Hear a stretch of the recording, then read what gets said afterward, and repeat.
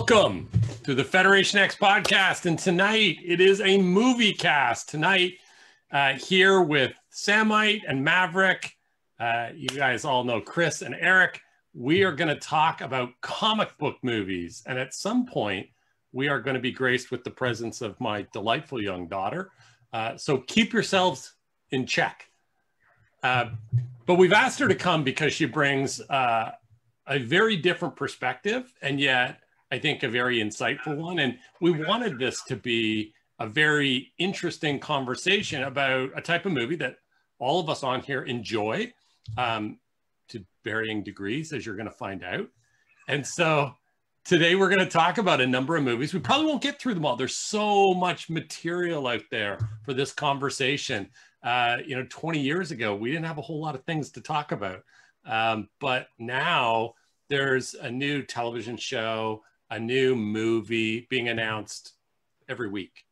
And we're going to dig into, I think, some of the ones that maybe are a little bit more controversial, maybe have a little bit more mass appeal.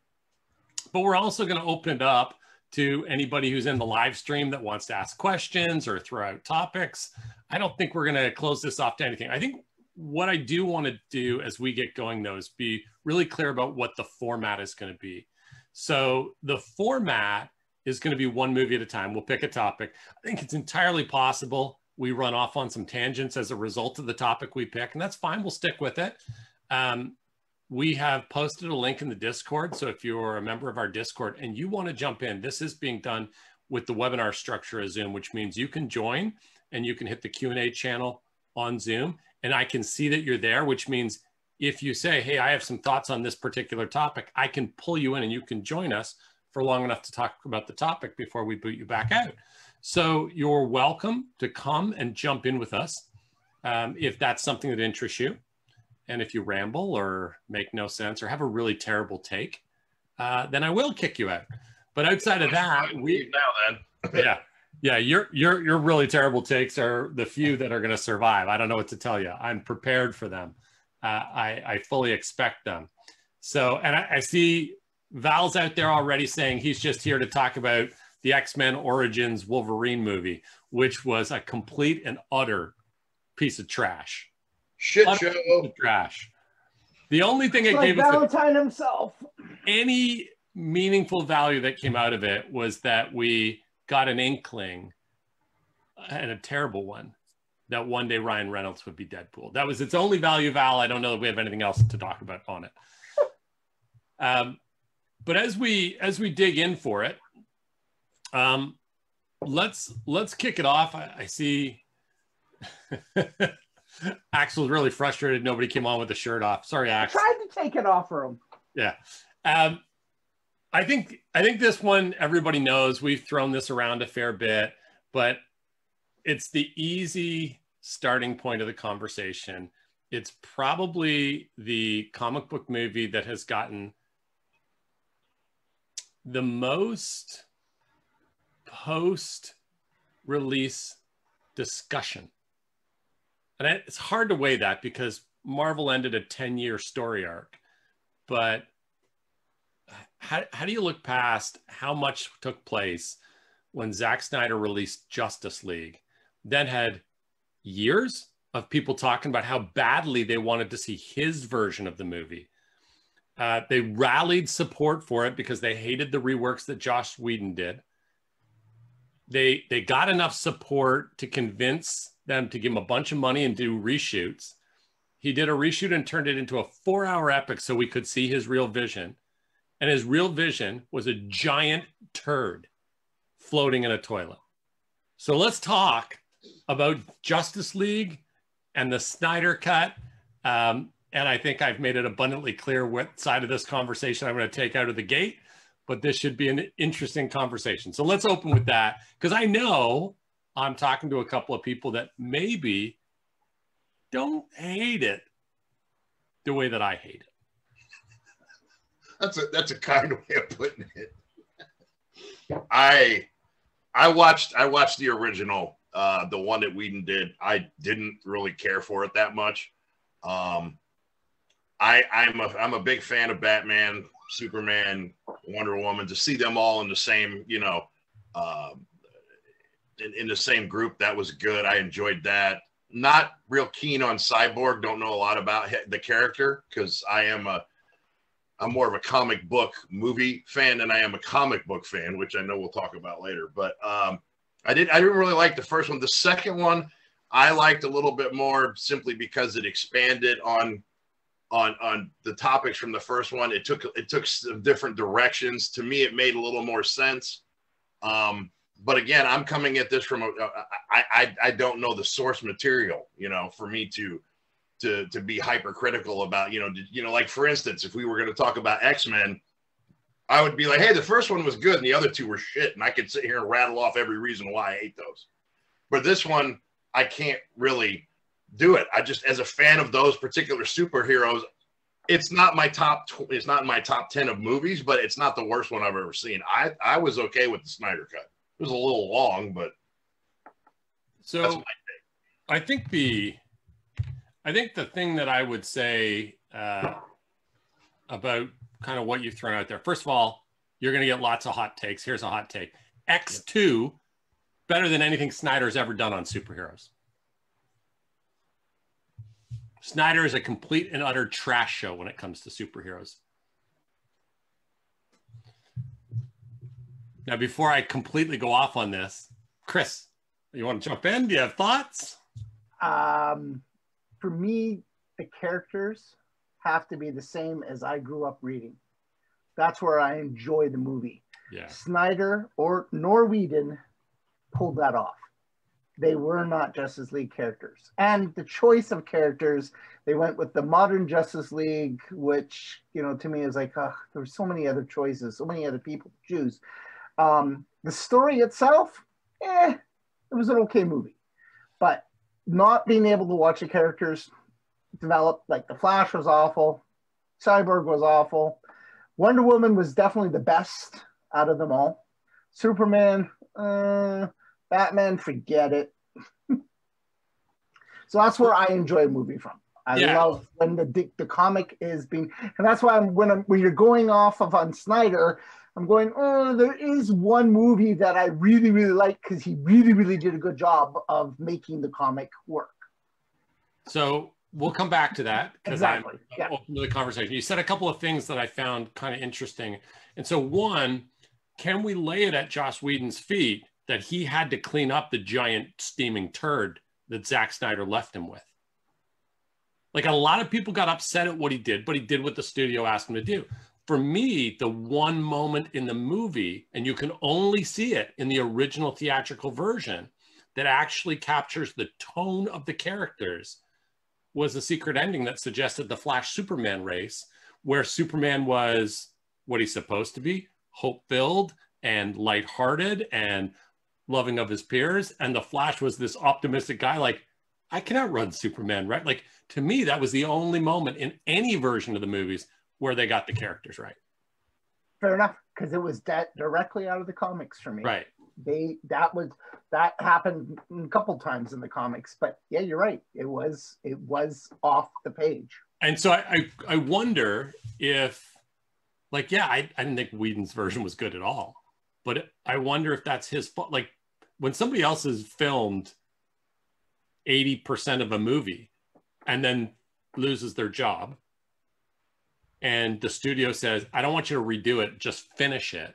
That's like getting half a tattoo and going to another tattoo artist and going, okay, finish it. Yeah. Like, is it the new artist's fault that the first artist drew a dog's breakfast? Like, so I guess wonder. It also depends on how much, you know, as a director, how much was he allowed to do? I guess, and that's something we don't know. Right. And was Snyder let go, or did he not leave because of his daughter's death? So I think the official answer is he left because of his daughter's death. I think the true answer might be a little less, okay. Like, obviously the death of his daughter was a gross tragedy and an awful thing. But I have read more than one thing that has suggested that he was headed towards a termination before that. And by no means am I suggesting him staying on would have made it any better. Well, clearly he didn't, because the Snyder Cut made me sit through more time to hate the movie more than I hated it originally. Also, I think the question of characterization. So for me, it's a couple things. Like, I know this isn't a big deal for Matt because he's not a big reader of these comics, but the entire, Snyderverse, if you will, to me was awful. Nothing he did in DC was any good. And I say that because what we got was a Man of Steel movie that is a great movie about an alien with lots of powers. It's a terrible movie about Superman. It completely misunderstands who Superman is. Casts him as a sullen, hopeless. He learned none of the Midwest values that his parents should have poured into him, which was always the core of the story, is the alien who, it's the nurture versus nature story, right? It doesn't matter that Krypton was cold and calculating. He was raised by loving Midwest farmers, and he became hope to a world that needed it. That's the story of Superman. Watch Brightburn. You'll see the exact antithesis. Brightburn was awesome. Right. And I loved everything they did with it. Oh, and here is my daughter, and she would love, I'm sure, to jump in and talk about this with us, because they got it all wrong. And so Brightburn was fabulous. I loved Brightburn. I'm sure you did. Especially the ending. I liked. Hey. Hi. And sporting an X-Men shirt. Came prepared. So did you catch anything as you were jumping in? No. So we're right in the middle of talking about the abomination of the Snyderverse. Oh, okay, yeah. And I was just putting forward the point that, like, right from step one in Man of Steel, he showed us that he doesn't actually know who the characters are, because Clark doesn't show any of that Midwest farmers like not even just Clark, his dad, right? Jonathan Kent suggests at some point in that movie he should just let a bus full of kids die, which, to keep his secret, right? Like, what? Yeah. So yeah, it was part. And so then we get to Batman versus Superman, and we meet a Batman who's planning murder. Maybe you don't get who Batman is. Right? I mean, I think it's not that. There was a point in mid 2000s where Batman was going down that road, accepting of a gun. I mean, in fact, there's a famous picture with him with that M60 or whatever it was that he was carrying.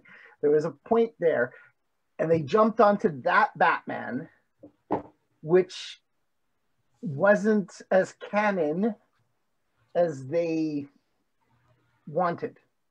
And so that's the Batman they chose. It was just, a few issues of this guy, right? But it's a bad choice. Oh, absolutely. Yeah.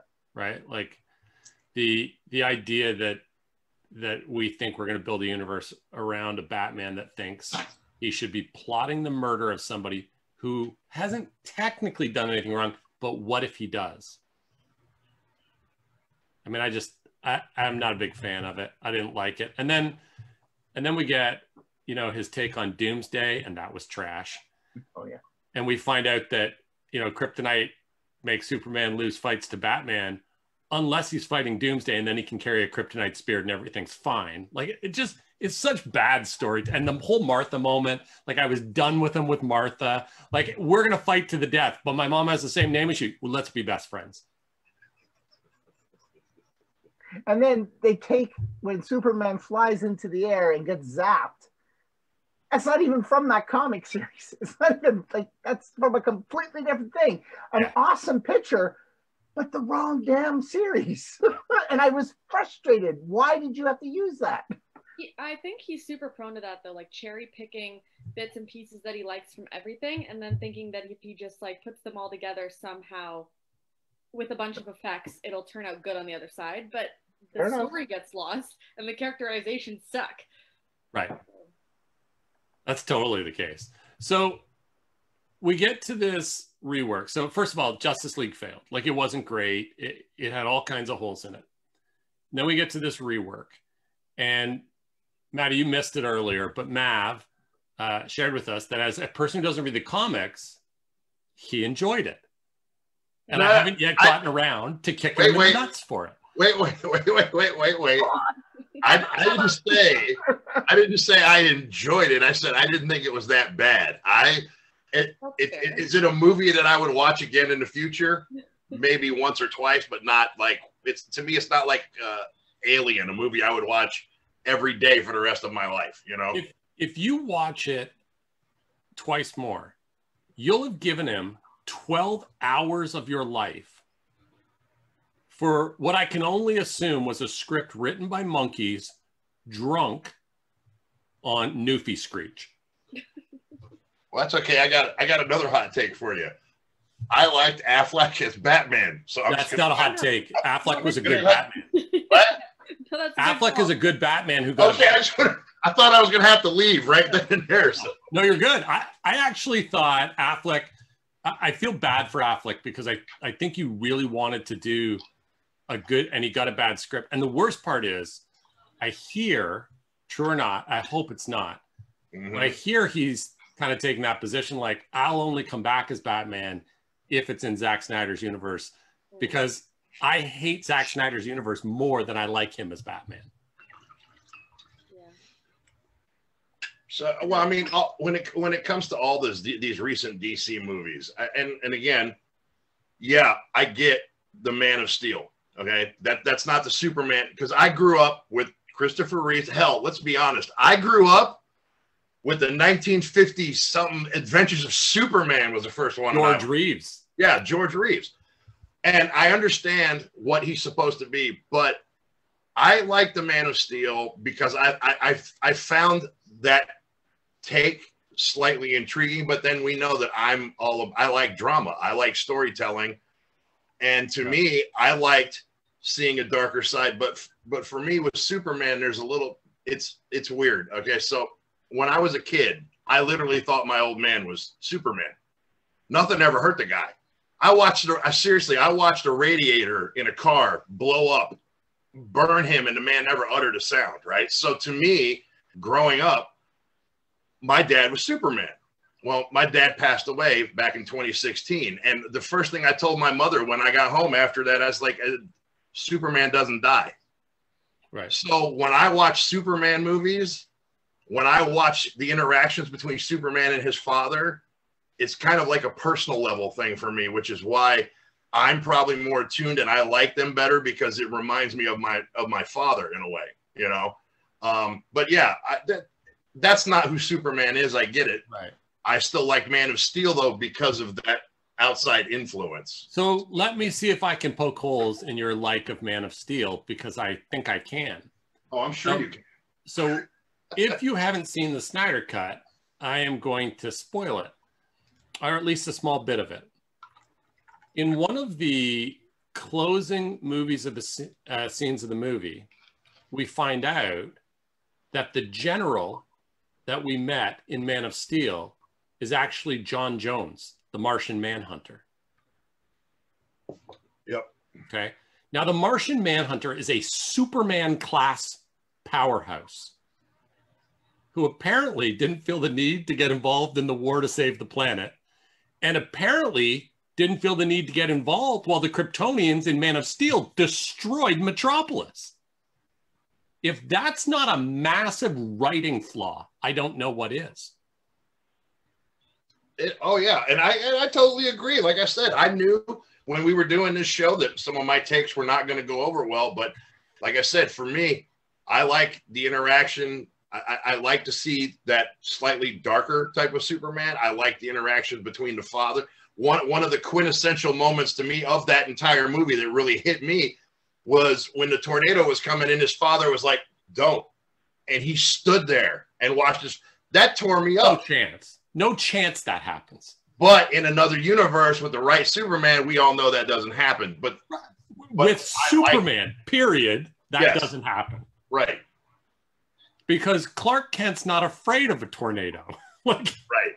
Stay under the bridge. Make sure you're okay, invulnerable son. What? And I'm not no hope on this, Jeff. I mean, you could be right as rain in May.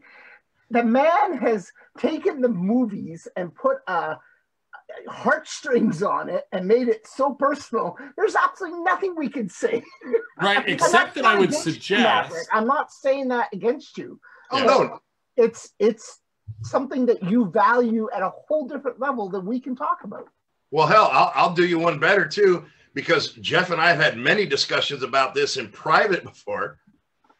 I also, when I look at Superman, I think of one of the problems I have with faith sometimes as it comes to God. You have all this infinite power. Why do you let things happen like this? So when I see Superman standing under that underpass and his father telling him no, and he doesn't do anything, it breaks my heart, because I wonder sometimes when I look at what goes on in this world today, how you can sit there and do nothing. So it's, I can answer that, but I think it would take us way off course. That would be way. No. I'm just, right. And again, like I'm saying, I'm not defending the movie and saying it's the best movie. I'm telling you why I liked it versus why other people don't. Yeah, and I would make the argument, and rightly or wrongly, because it's a personal connection for you, that if you really saw Superman and your father, these movies don't do him justice. Because these movies don't have Superman in them. Well, I see, but when I watch Christopher, the guy wearing the suit doesn't make him Superman. Right. He is inside. When I watch Christopher Reeve's version, I think about my old man too. But when I watch Superman Returns, no, nothing. I get nothing from that one, and nothing against Brandon Routh. I think he did okay. I just didn't like that movie at all. So I would put the moment in Superman Returns where Routh takes Lois up to fly, and she's giving him all this attitude because he's been away and the world doesn't need you. And he says, "Can you hear that?" And she says, "No." And he says, I can hear thousands of voices calling for help right now." I'll take that moment over anything Snyder's ever done with Superman.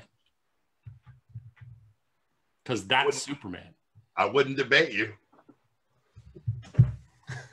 Honest Alan Scott, he's not wrong.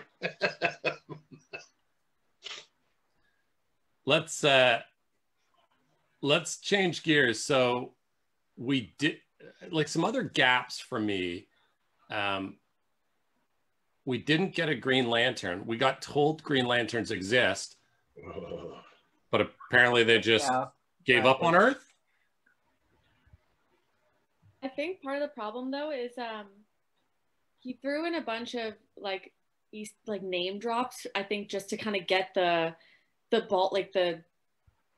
drama from it, or like the fan attention. But you can't do that if they don't have a place in that story, because it's the same way that like mom will watch Flash and be like, well, why don't they get the other guy from the other show to come help do this thing? It would be so easy, but it's not their story.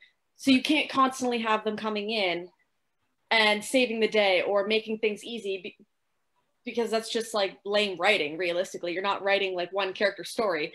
But then at the same time, then you can't throw in name drops here and there just for the sake of like the clout, I guess, for lack of a better word. But oh my God, it's a mini Jeff. You did good, sir. I do good work. I don't know what to tell you. I would say, and we got a lot of that, right? Like they told you in the especially in the Snyder Cut, they take the time to show you the initial battle against Darkseid's forces, and they show you a Green Lantern's involved in the battle. They show you the old gods involved in the battle. I think, you showed us Green Lanterns. We know that Snyder actually hired somebody to be Green Lantern and did early cameo shoots of him. Didn't put him in. We know that the Martian Manhunter was there the whole time and didn't stick his nose in the fight. Seems weird. The planet might end, but you do you and sit on the sidelines and then show up afterwards and be like, "I'm with you guys." Like, what? No, that's not a thing. You're the definition of not with us. Like, we went to war and you hid. It's terrible. That's inconsistent. Can we address the fact that in the Snyderverse, Barry Allen has his powers before he takes the job where he gets his powers? Yeah. Yep. So how'd he get them? Okay, can we address the fact that in the Snyderverse, that's very clearly just Bart Allen?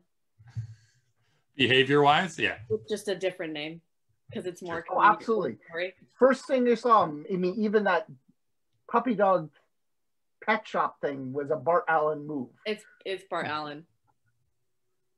But I think you're right. I think he wanted Bart Allen, but he had to put in Flash because of the name drop. Mainstream. And so guess what? It's Barry. And how he got his powers, we only can assume that enough people know it's through lightning striking chemicals while he's in his lab, you know, whatever. You have to have a lab and chemicals for that to happen. Yeah. Okay, so I have another question, and I'm just going to keep poking holes because the Snyderverse is such a shit show. If the reason given that the mother boxes have been dormant all these centuries, and when they come to life, the reason given that they come to life is there's no longer a Kryptonian to protect them, and the old gods are gone. But when the Kryptonian wakes up, they go, well, scrap this plan, the Kryptonian's back. So did that really have anything to do with it? But where was the Kryptonian when the four groups fought? You know how they divided the mother box up amongst the four armies? Right. There was no Kryptonian there. That's my point. Like, they gave this reason why they're ready to attack now, but the reason doesn't hold up historically in the past. And even if it was valid in the past, it's not valid the second Superman wakes up and isn't dead anymore. And yet they still keep coming. So what's the reason we waited all this time? Valentine says, Mav, you're not putting up enough of a fight. Because I'm not fighting, because I happen to agree with what they're saying. I just like the movie for my own reasons. And again, like is a very strong word. Like is a very strong word. I met the movie. I'm okay with it. I didn't completely hate it the way everybody else did, but that's just me. You watched it. I mean, to be fair, like if you didn't read the comics and you can't point out like that's inconsistent with the canon of this character, like it makes it a little easier to just be able to watch the movie. And I think, hold on. I want to ask her a question. She's going to wait any kind of defense of this. She's got to defend this. You felt cool with the way Zack Snyder viewed Amazons? No, I hated it. I was so pissed about that. But I've read the comics, so that's why I'm pissed. So I think it makes sense. Why don't you share? Because probably the guys don't pick up on it the way that you would pick up on it. You loved the Amazons in Wonder Woman. Hated them when Zack Snyder. We watched Wonder Woman. And also leading up to Woman, I hated Gal Gadot and was super defiant that she didn't look like an Amazon. She was just a really pretty hot chick that got cast as Wonder Woman, and I was really bad until Dad came back and was like, did you know that she like fights and like trains Israeli soldiers and is actually super jacked and like wants to do all her own stunts? And I was like, oh no, I didn't know any of that, and ended up loving her and the way that they portrayed Amazons in Wonder Woman. And then we watched Justice League, and I was like, did you notice like the difference between how they were portrayed by Patty Jenkins and how they were portrayed by Zack Snyder? Because right off the bat, their armor is not armor. It's just not. It's like tarps. I like don't even know what like crop tops. Like they look hot. They don't look like they're also a lot thinner. Like the women that he uses as Amazons are pretty. I think there's a few that were obviously the same cast, but the background Amazons in the Wonder Woman movie are almost always fighting, like to kill, and they're bigger women, and they're not pretty. They're not wearing face full of makeup with their hair done. Like they're sweaty. They're wearing actual armor that's historically accurate, as opposed to like his more like glittery, pretty armor. And it was just kind of like changes the view of the Amazons, really. Fair. Absolutely, it's fair. I am legit gonna have to go back and watch that scene again because I didn't notice. I loved Wonder Woman. Loved Wonder Woman. Oh yeah. But I didn't notice that at all until you just said that. And now, literally, when we're done, I'm going to pull it up over here and I'm going to go watch it again because I completely missed that.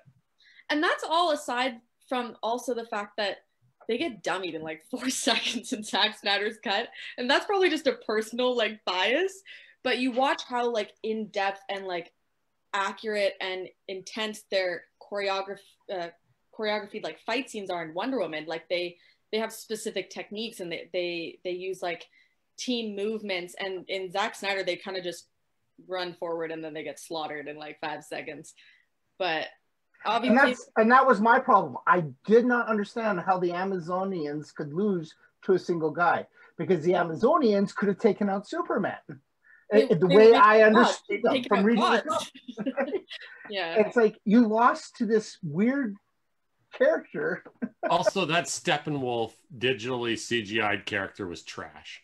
Yeah, it wasn't awful. Steppenwolf. It wasn't the Steppenwolf from the comics. That's what bugged me. It was okay, so I have a last comic book objection to Zack Snyder's Justice League. I probably could have 30 more, but there's some other stuff we could talk about. So here's my last objection. His entire movie is based around Darkseid and Apocalypse coming for Earth. But he completely ignores that Jack Kirby created Darkseid and Apocalypse as the yang to the new gods, who are the yin. So where's Orion, Darkseid's son, who fights for justice? Where's Lightray? Where's Highfather? Like, they were just like, oh, he's going to take Earth and find the anti-life equation. I guess we're cool with that.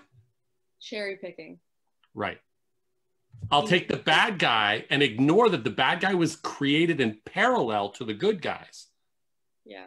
And I'll just ignore that the good guys even exist. So apparently the next era of gods, because the old gods died, Apocalypse is one of the new gods. The new gods, they're all bad, I guess. There were no good people in the new gods. Like, that's apparently the story Zack Snyder's going with. He's a shit storyteller. I'm done talking about it. Why Apocalypse in the first place? Why the parademons? What was it? Because they could kill a whole bunch of them and nobody feels bad? Like, I don't, as a choice of a nemesis in that movie, of Thanos. All the JLA, they could have had Starro. That would have made better sense. Thanos. Yeah. Thanos is the reason. Exactly. Absolutely. Darkseid was the villain. Yep. Because he's the parallel. And they wanted in on some of that Marvel money. They just don't know how to go get it. Yeah. And potentially because I think one of the Justice League cartoons actually starts with that story. They formed the Justice League around the invasion of Earth. I think one of the cartoons began that way. Yes, I'm just trying to remember which one it was. I think it was the Justice League, like the first Justice League cartoon movie. Right. Yeah. I think that's right. And that became canon, which was only in the movies. Yeah. Ish. So let me ask this question then, because we talked about her briefly. Is Wonder Woman the best DC movie? To me, it is. Why? Because I just when you look at some of these other movies, and now I'm gonna rip on the movies I just sat here and told you that I liked, because it has to be that way. In Man of Steel, okay, Clark or Superman's gonna get upset because he broke General Zod's neck. What about the 10,000 people that both of you just killed? You're not upset about that, but you're okay with this, okay? Batman v Superman. There were parts of it I liked, but again, I felt like I was watching a Michael Bay movie. Boom, bam, boom, boom, boom. The action is so action oriented. There's not any storytelling, right? But I felt like with Wonder Woman, it did a good job with the pacing. It did a good job with the backstory. It did a good job introducing the characters to me. The action sequences were amazing, but they weren't overdone. It just, to me, it's a all-around solid movie from start to finish for me. And it's one of the bunch. I liked Wonder Woman. I thought it was a good movie. Was definitely not my top three. I mean, definitely my top three, but not number one for one reason. Wonder Woman did great to canonize the comics, but her villain did not. Again, of all the villains that they could have chosen, that was not, he was B at best. You don't like Ares as a choice? No, he was a B villain, and he was done terribly, absolutely terribly. He was not the god that went face to face with Hippolyta and you know, took her on. He was weak. And it was a terrible, terrible character. Maddie? What? I'm waiting for your opinion. We're kind of going around here. My opinion on what he just said, or on what your question was? Both. I got thick skin. I don't know that I necessarily disagree about how he was done. I think he's a decent counterpart villain to Wonder Woman, though. I mean, in the comics, he comes up a lot in her story. Like, that is canon. And I think, like, the way that they went with the second movie, it was a lot weaker. Like, had they chosen, like, I get that Cheetah would be a much more, like, classic, but it's kind of hard to tell an origin story while you're also telling her origin story. I think Ares fits into Diana's origin story, and so it kind of made sense to choose him. I guess you could say that Dad doesn't like the third act, and I know that. I think the third act is trash in Wonder Woman. Think in the first two acts, it should have been the best of all the DC movies. The third act is such a letdown. And I always argue, but I think logically, rationally speaking, if I remove the emotional attachment I have to the character, the third act is a bit weaker. Like, it really, there are some, like, errors, and they throw in random powers that just makes no sense, and I'm like, you didn't have this for the entire movie, and suddenly you have, like, a god power that you also never had in the comics, so whatever. So that kind of sucked, but I always, like, argue for it just because I waited so long to see a movie like that on the big screen that you get emotionally attached. But I actually, weirdly enough, I'm having a struggle telling you that that's my favorite DC movie. So before you move on and tell me your favorite DC movie, I want you to know that Valentine, remember that name, is your favorite person who plays fake online wrestling with me. And the reason is because in the live stream, he said his name was Ares. I thought his name was Remus Lupin.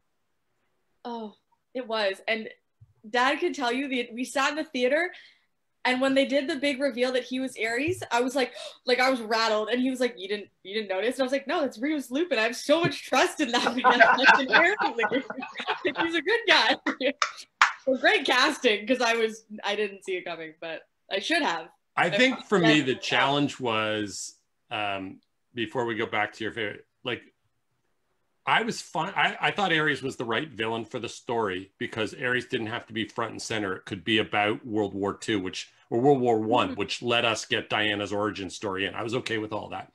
The climax was disappointing for two reasons. One, visually, the actor doesn't represent Ares well at all. I think it was fine to see that as the human form that Ares had chosen to occupy, but I think it was really hard to argue for me when it was time to fight Diana that form was who I wanted to see fight. And also, I found the fight lukewarm. B-list kind of. Yeah. The best fights of the movie. It just and before we came on, I was just gonna say, tell that story. I was watching as he came when I joined the Zoom. I'm actually on the part. She comes out of that trench, and every hair on my arm goes straight up. Me too. And when she's kicking those guys' ass in that town, sliding across the floor, that is like the best action sequence I've ever witnessed, right? He can tell you that when I'm upset or just need like a pick-me-up, I just Google No Man's Land Wonder Woman scene on YouTube, and I make him watch it with me on the couch. Sure, we watch it a lot. Good for you. Yeah. Good for you. And just real quick to clarify too, since we were talking about it, and I did take this, we do have a top 5 list coming up a little later. So I should say, of the current DC movies, like right here and now, Wonder Woman actually is my number 1, but not actually my number 1 ever. Thank you. I forgot to clarify that. So well, and so I was going to clarify, and that's why I was struggling with it. Like, what qualifies as DC movies to you? Well, I had that question too. Such a great question, and I intentionally leave it open-ended. And such, like, the answer gets a lot harder. Yeah, like if you can choose the animated movies. Yeah. I have no objections. I'm curious what you think and how you ranked. I know a lot of people. I know I see Brendan's on, and I know he's a big fan of the animated universe, not so much of the live action universe. So, and I get that. Okay, and so mark your calendars. I will say that Brendan's right. Valentine is right. This is, I'll say only once. But Ares is a great villain, but the portrayal of him in the Wonder Woman movie was not. Yeah. And I agree with that. So I'm gonna we started to talk Wonder Woman. I'm gonna skip 1984 because I see Axel is in the live stream and just said, hey, The Dark Knight is the best DC movie. Hot take, Christopher Nolan wouldn't know Batman if he met him in a dark alley while his parents were bleeding out.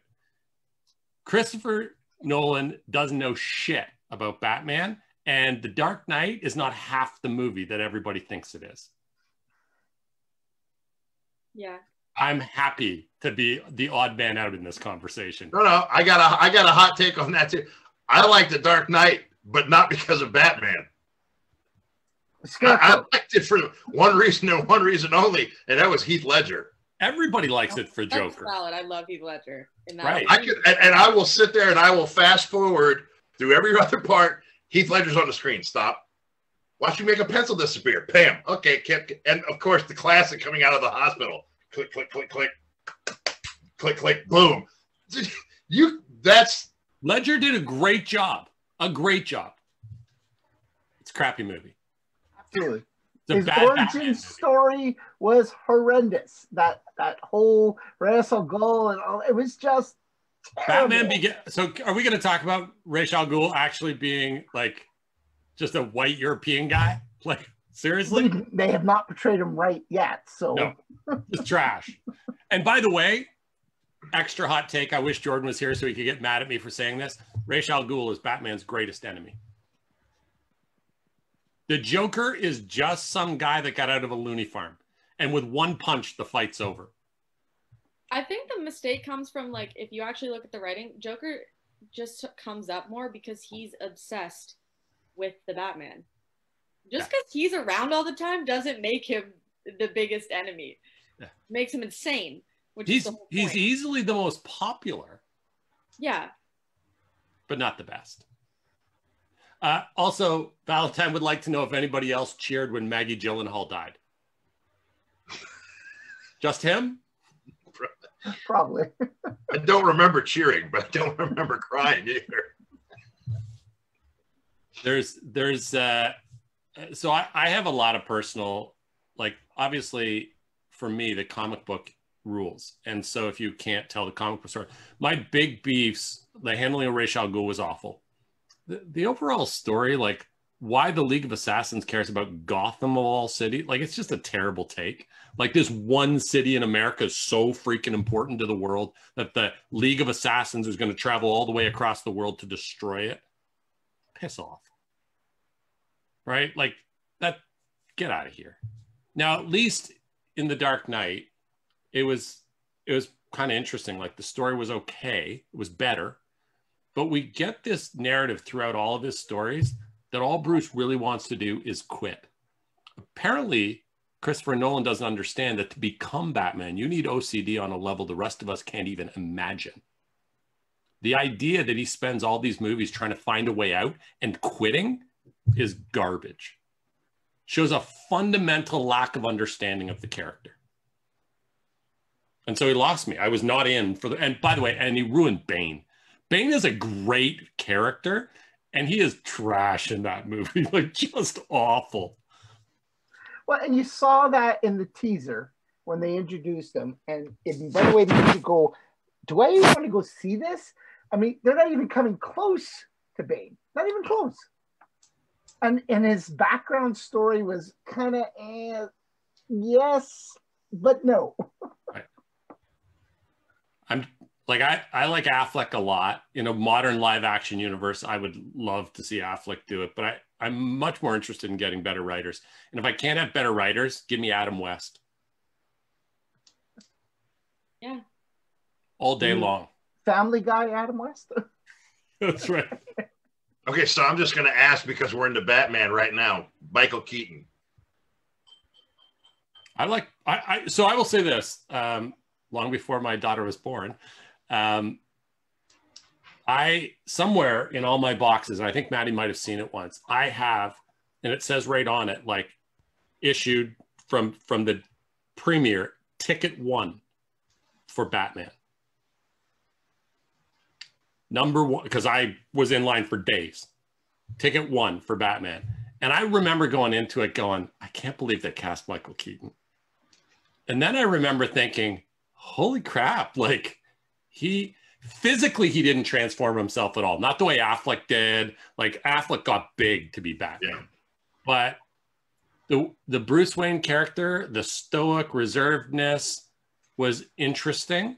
And when the cowl went on, there was, and if you remember him in the 80s, he was a comedy movie guy. Yeah. And there was none of that. Once the cowl went on, his face was, and I was like, so he wouldn't be my pick. I don't love it. But when I saw him as later in life doing like psycho movies and stuff, I was like, he can do this. Like he convinced me in Batman that he could do some pretty wild stuff. We were looking at the first majorly funded movie from comics, period. Now there was some crap before that, Fantastic Four, but this was the big one, big names, all the major characters. You kind of watched it with awe, and you know what? As far as I'm concerned, as accuracy goes, it was Batman. It was a good written story. Maybe not the best guys acting in it, but the story was done well. Yeah, I'm not a Tim Burton guy at all. I don't think he should ever get to do superhero movies. But hey, I just want to say I really like this. So Axel said, "Hey, I wanted to be Batman so bad when I was younger. I bought my parents tickets to the opera," which it was Zorro. It was Zorro. I was going to correct. It's Zorro, but it was a funny line, and so I had to share it because that's pretty brilliant. And it specifically says I bought them tickets in a bad neighborhood, which is hilarious. That's good. Yeah, I think there's lots of things you can nitpick about it. I think we forgive kind of 89 for being 89. Like we just wanted them on the big screen pretty badly. It's interesting that in 89, what we got for the Joker was a really campy take. Like it belonged with Adam West. It really did. And yet, I think it's remembered as one of the classic kind of interpretations of the Joker. So. And you had a soundtrack by Prince. Yeah, that's right. Every soundtrack, every song. So Robert Pattinson is scheduled to be the next Batman. Does anybody have any thoughts on that? If he sparkles, I swear to God, I'm not watching another superhero movie. You know what? I thought Keaton did a decent job. I didn't really care for Christian Bale. Val Kilmer was terrible. George Clooney was terrible, in my opinion. I thought Affleck did a decent job. But when I hear Patterson's going to be the next Batman, I have the exact same feeling when I heard Affleck was going to be the next Batman. I was like, seriously? This is going to suck. But I've seen some of it in the trailers that they showed of him in the costume, and I'm still feeling, I'm not feeling it yet. I don't know. I don't see this ending well. There's going to be vampires. Yeah, I think so. There is something I'm interested in, and I think Brendan called it out, right? Like, I'm interested in seeing a younger take on the Bruce Wayne story, which I think we got a little bit of in Batman Begins. But I got to tell you, like, if you told me you wanted to do like a really gritty, one of the great Batman comics, a really gritty story, I'd take Affleck in a heartbeat. I think that mature Bruce Wayne thing he's got going on and the way he beefed up for it, cut out all the jokes. I didn't like that they put jokes for Batman and Justice League. It bothered me to no end. But I'd take him. Affleck should have done like a Dark Knight Returns. Like he had the look for like a little bit of aged. Clearly he's feeling it. Right. You saw a bit of that in Justice League, whether you agree with the movie or not. Like you see that he's clearly getting up there, but is still gonna push it because he's OCD, because he's Batman. Like I think that would have been a great story for Affleck to do. Oh wait, I got to go back to the Snyder cut one more time. In the extended Snyder cut, we got reminded that Mira was there and has hard water powers, and also chose not to get involved in the war. Oh, fun. I just want to keep pointing out, like, he planted all these heroes and people with powers and didn't use them, even though the world was going to end. That's not good storytelling. Well, and to add to that, the Atlanteans, gee, it seemed to me in Aquaman, there was how many armies of different parts of the world that they all fought together? Some of those monsters could have kind of taken out a few parademons. Right. Also, while we're at this, if I see one more movie where Aquaman swims in jeans and Doc Martens, I'm seriously going to kill somebody. Watch out, Jason Statham. I watched the Aquaman. I finally watched it because I'm going to be honest, of all the people in all the comic books, Aquaman's the one I don't get. And it's just because, like, you're Aquaman. It's great if the fish have a problem. But then what are you doing out here? But whatever. I get it. But I like Jason Momoa, but I still thought the movie was terrible. I didn't like it at all. So first of all, can I, like, they really didn't do a good job of what that story should have been. Everybody knows that Aquaman is King Arthur's story, right? Yep. Like, it's this great mythological tale narrative baked into the superhero genre, and they just never tell it well.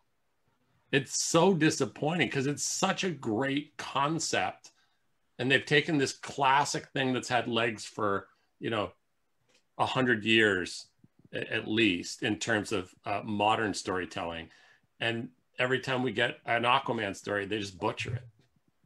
Listen, there was a great Aquaman pilot I remain loyal to that never got off the ground, and I'm still bitter about it to this day. As much as Mom likes Jason Momoa, that one was better. It had better.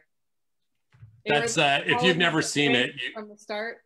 Yeah, if you've never seen it, it's Mercy Reef. It was one episode as a pilot that got turned down by the WB, and you can find it to download, and it's exactly what you would expect from the WB.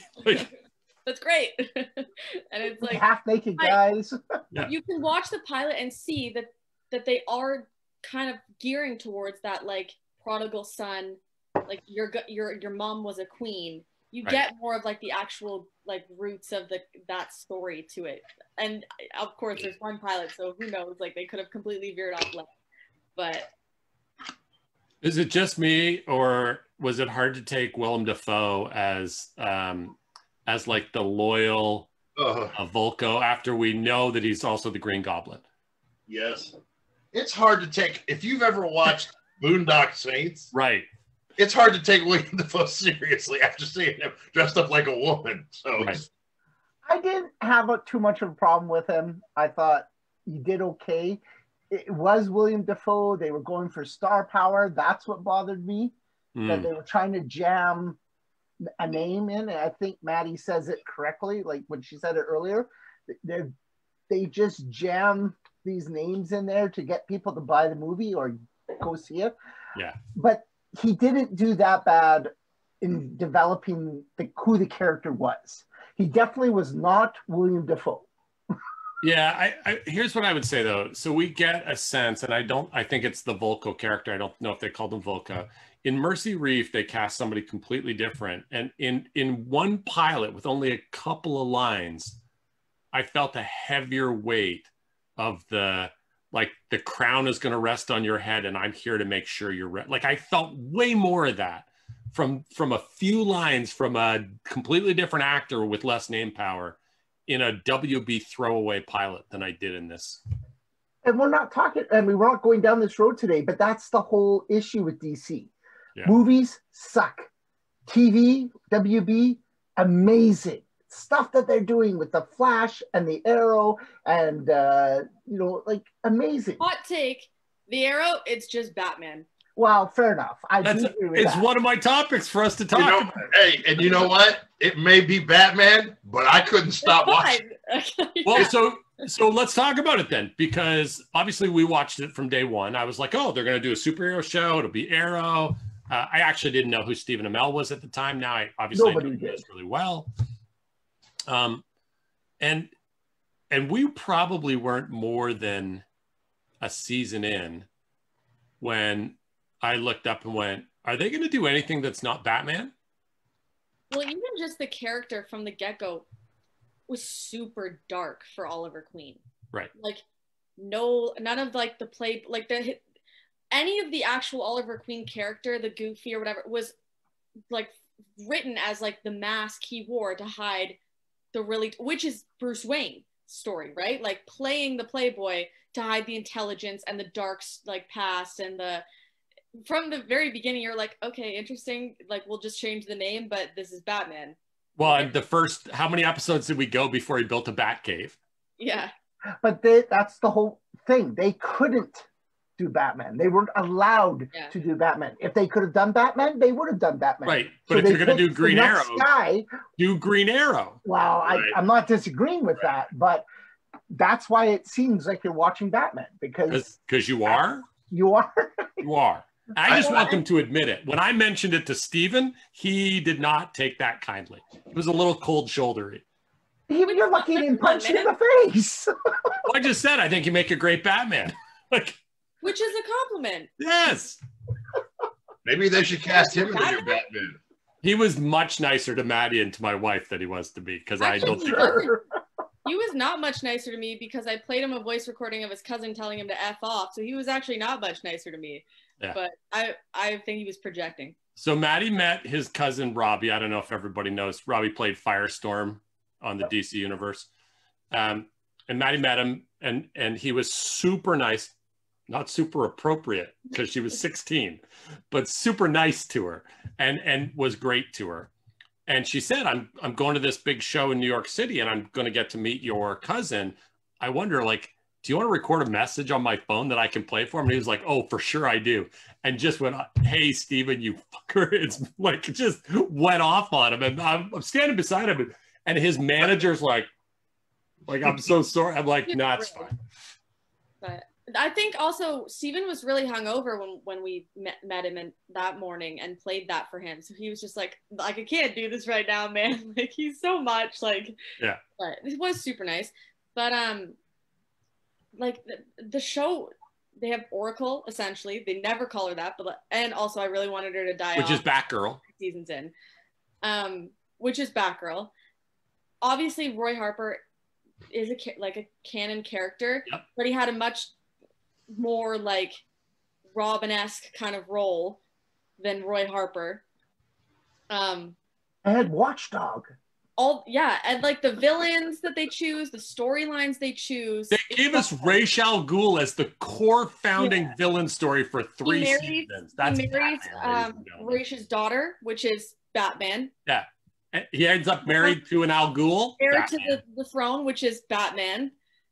But and Deathstroke was more Batman than he was Arrow. 100%. Yeah. Brendan has a question for those of us who are actual comic geeks. Is the island backstory true to the character? No. So I'm going to say yes and no.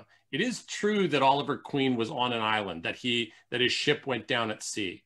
It is not true that while there he was trained by Deathstroke to become Batman. Yeah, no. But yeah, there is a backstory component where Oliver Queen's ship goes down at sea and he learns to hunt with a bow and arrow while he's on the islands. How he survives. I would say though, canon, that's how he learned to use the bow and arrow.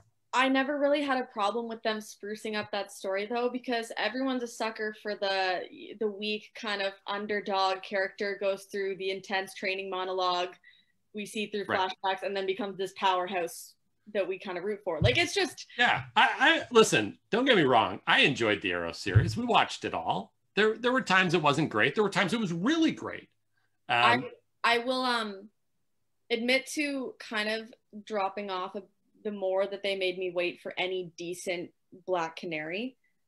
Fair enough. And it was like a roller coaster of like, oh no, and then just you get her for like a second. Arguably, I think their best characterization, you get Laurel actually as Dinah Laurel Lance for like 1 second, and then she's gone. So actually, I think the scene where she died is the one that you said is the most in character. Absolutely. Well, because he has that moment where they realize that like they were clearly meant to be.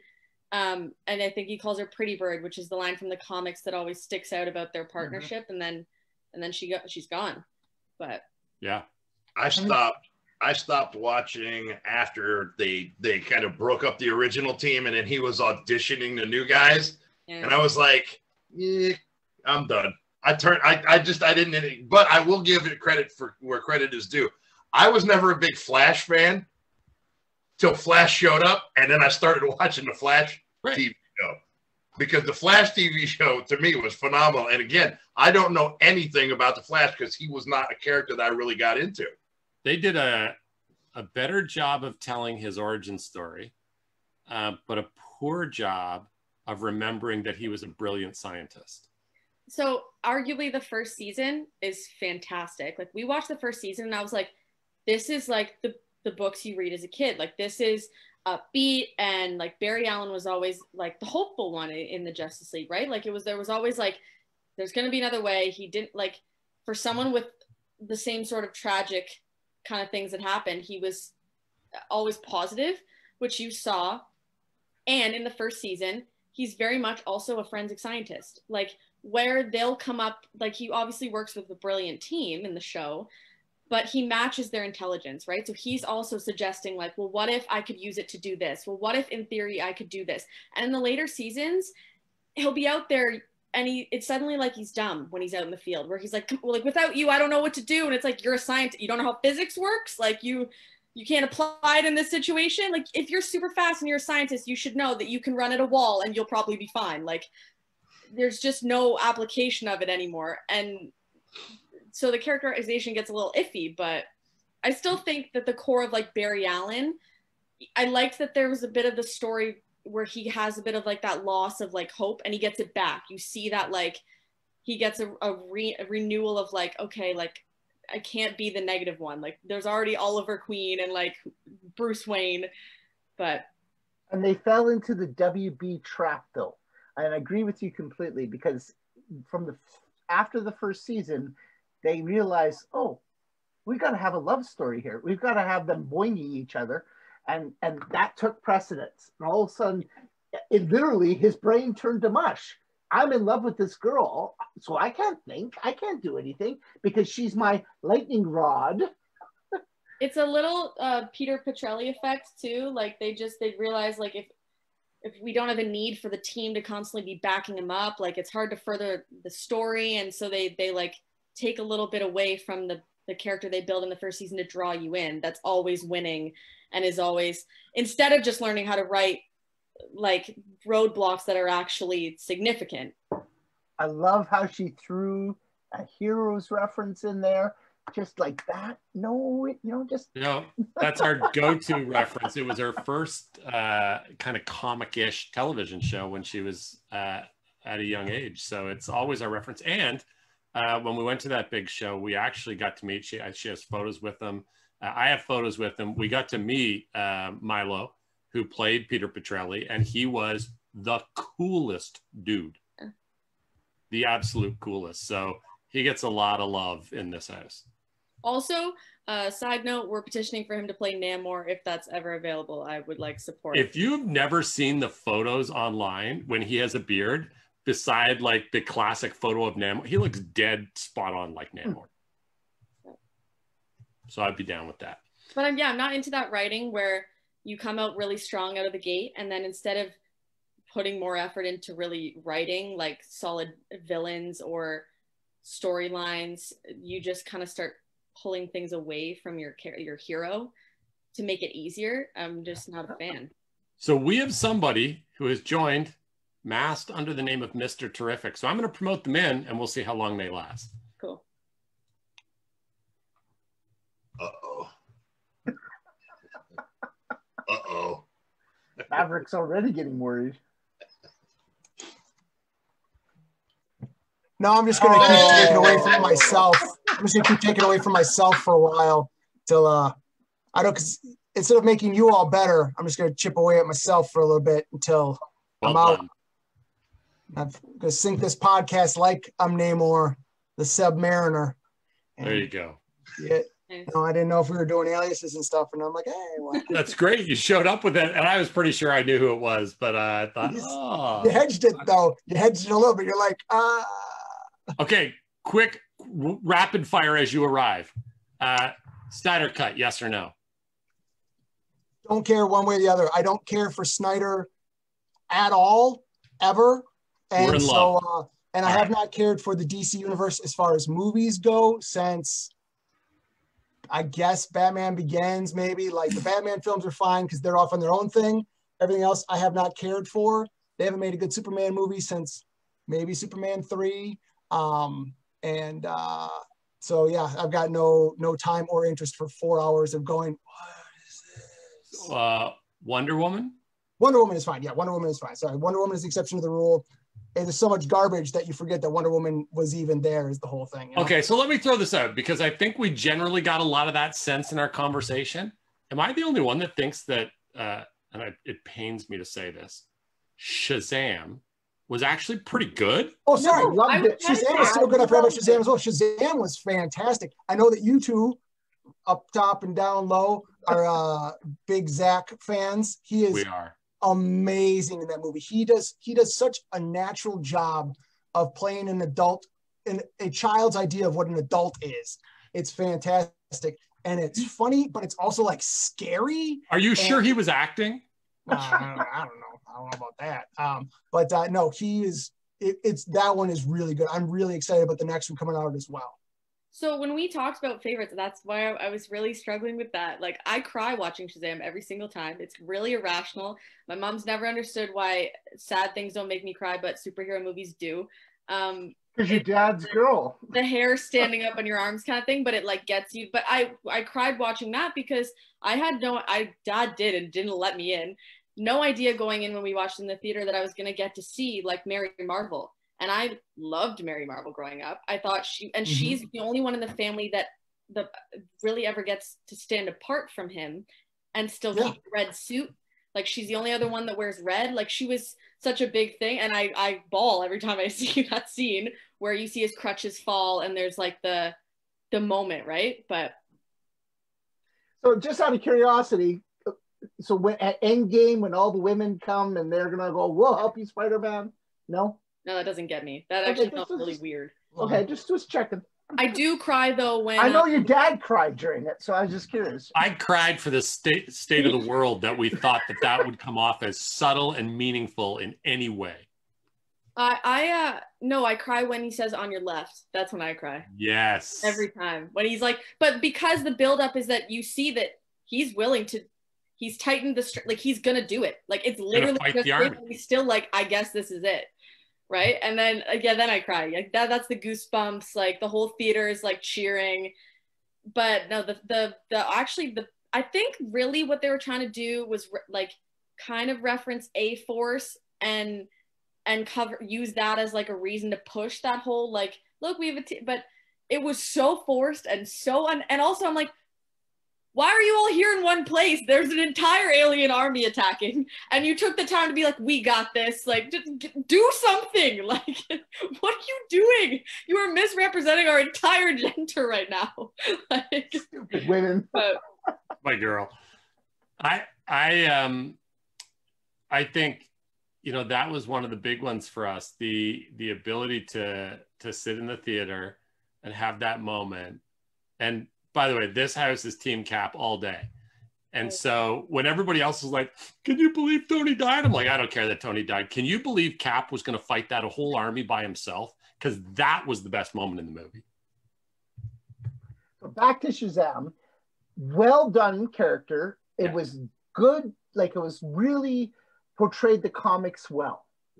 Yes. Because it's been a long time coming where they did the whole Shazam and what that means. Because people think, well, they go Captain Marvel. No, Shazam, that acronym means something. You know, right. There's a reason why that's so important. That whole God's in the room. It stands for something in that. And I just thought to be able to actually move and portray it that well. Yeah. So, Eric, have you seen Shazam? No. Okay, hear me out though. Hear me out. It just got put on HBO Max, and I'm planning on watching it along with Wonder Woman 84 because I haven't watched that yet either. Don't do it. I know. I don't. But listen. I'm going into it expecting it to be what most sequels are, garbage. No, it's so much worse than that. Now, she's fine. Her villains are not. You don't like her there. Oh, okay. No, she's not fine. No, she went so downhill. I've never read any Wonder Woman comic where she suddenly doubts herself. Like, you're talking about a woman who uses the lasso of truth, a God-given gift, to test herself every day. Like, the fact that suddenly she's genuinely considering putting her desire to keep a man who died for her above the entire world. Fair enough. It just doesn't. The fact that even the movie should have ended when they went, well, if you give up Steve, then you can say done. Sorry, peace. Like, that's the reality of it. Like, they twisted that character to suit their story. Well, it's a Wonder Woman story. Like, it should be the other way around. Your story should be built around, you have thousands of years worth of comics. Like, sort it out. Go up there. I think the one thing I'll say, Eric, is if you're going to watch it, if you're going to sit through the pain that it is, and it is, at least stay for the secret ending. Oh, I mean, I have to watch it because I just have to. And as far as Shazam is concerned, I saw the trailer. It looked intriguing, but again, being a child of the 80s, I actually remember watching the terrible TV show. Yep. So when I said there's a Shazam movie coming, I was like, don't care. It's going to be terrible because the TV makes you forget everything about that show. It absolutely wipes it out. But I do want to watch it, and I am going to watch it, and I will report back to you after I have watched it. I'm assuming it's pretty good, though. I think it's pretty good, and so Maddie met Zach and actually got me a present, a video. Zach like sending me a personal message, which was really cool when she met him. The one thing that I really like about him is he did his homework for the role. And I don't just mean like, how should I play the role? He knew that people like me think the character's name is Captain Marvel. And he has more than once said, I know that there are old schools out there that really understand this character was originally named Captain Marvel. And if I just want you to know, I know that. And I was like, dude, like you gotta go back before the 70s. Because although they called him Captain Marvel in the book, when DC bought up all of Fawcett's characters, the licenses had lapsed, so they couldn't name the book Captain Marvel. They had to name it Shazam. They didn't have a choice because Marvel had reissued the license on Captain Marvel that they didn't originally have. Originally, it belonged to Fawcett. So. Also, weird side note, I met him dressed as Mary Marvel before he'd been confirmed as Shazam. Right. And now looking back, I'm like, super weird coincidence that just happened to be the case, but was pretty good. Hey, by the way, again, Valentine, and only the wrestling fans will get this, wants to know if Mr. Terrific is currently impersonating John Cena. I swear I thought it was Naked Man's Ghost, but pretty fantastic. So let's transition topics. We got a little bit of the thought in on Wonder Woman 1984. I want to change gears. We've done a lot of DC talking. Let's talk about Marvel. And I want to start by asking for thoughts and opinions on Captain Marvel. Do you want me? I think she should go first. I hate her so much. She makes me so angry. Not in the comics. In the comics, I love her. But I do prefer her as Miss Marvel, but I like the respect they paid at the original Captain Marvel, and she gets the... But I hate that movie. I also think the placement of her solo movie in the universe was super forced. I think it was their response to the success of Wonder Woman as like a solo female hero. But Marvel doesn't have a Wonder Woman. They don't. I think she's probably one of their closest characters to it if they'd done it properly and in the right time. But they don't have... Their female characters belong to teams, or their counterparts of like a male character. Like, they don't have a Wonder Woman. And so it felt so forced and like a super female empowery, we just want to make non-comic fans happy. And Brie Larson's take on it is also stupid, so she clearly doesn't care, which makes me angrier. Like, I think one of the first things I saw after the movie, or before the movie, was her response to someone saying, I don't like the costume. Like, I don't think it pays enough respect to the comics. Like, I don't. And she responded with, then you must just be some old, stupid white guy who wants to see me with no pants on. And I was like, no, I'm actually a young girl who's pissed that you don't... That actually, you had no pants on in the comics. I hope you know that. Like, you probably don't. Like, she just has no understanding. And she goes to their press things saying, like, I'm the best. And you can see on the other, like, actors' faces that they just don't... The guy who plays Rhodey outright hates Brie Larson, and it's obvious. Because she comes in with this ego that she does not deserve. Like, the role is unnecessary to their universe, and it's really poorly portrayed based on the comics. You're gonna love my take on it. Then I watched it twice and fell asleep both times. So I have not tried a third. But if I want to take a nap, that's my go-to movie. My youngest cousin, like, I try my best with her. She loves it. And I just want her to love comics in general, so I don't obviously throw this rant at her. She's like 13. Like, I'm not gonna be like, yeah, well, your favorite character sucks. Like, but I'm just like that she'll watch Double finger. But when the time comes, I am gonna give her the comics and say, can you please read these? And then watch the movie with me again and tell me that she does it justice and that it doesn't actually kind of offend you a little bit, the way she plays the role and the way that they, like, show me one male character in that movie who was respected or a decent human being. And if you don't have good male characters in your story, it doesn't matter how strong you are as a female. It just doesn't. If there's no counterpart, it doesn't make you look any better. It makes no sense. It's not smart writing. It for what they were trying to do, it doesn't even make sense. It's interesting. I have a question. How is your daughter not have a wrestler in FedEx? Exactly. Because she doesn't watch wrestling. Well, then put her in front of a TV because she's got more common sense than some of the people we have right now. You know, Maddie, be Wonder Woman. We'll accept it. Trust me. Yes. Be Wonder Woman. Although I'll have to admit, as a dad, stay the hell away from Federation X. Yeah. strong If you come advice. anywhere near it, I'm going to kill you. So I think the challenge for me, and I see Axe kind of making a comment about it as well. Like, did anybody? She had her. So they set her up, right? They bring her in for the Captain Marvel movie so that they can have their big moment in Endgame. Right? The big moment in Endgame being, of course, that moment where she arrives and destroys the warship. Anybody other than Rocket Raccoon excited at her arrival? No. Anybody other than Rocket Raccoon go, if she could do that, imagine what Thor could have done. Come on.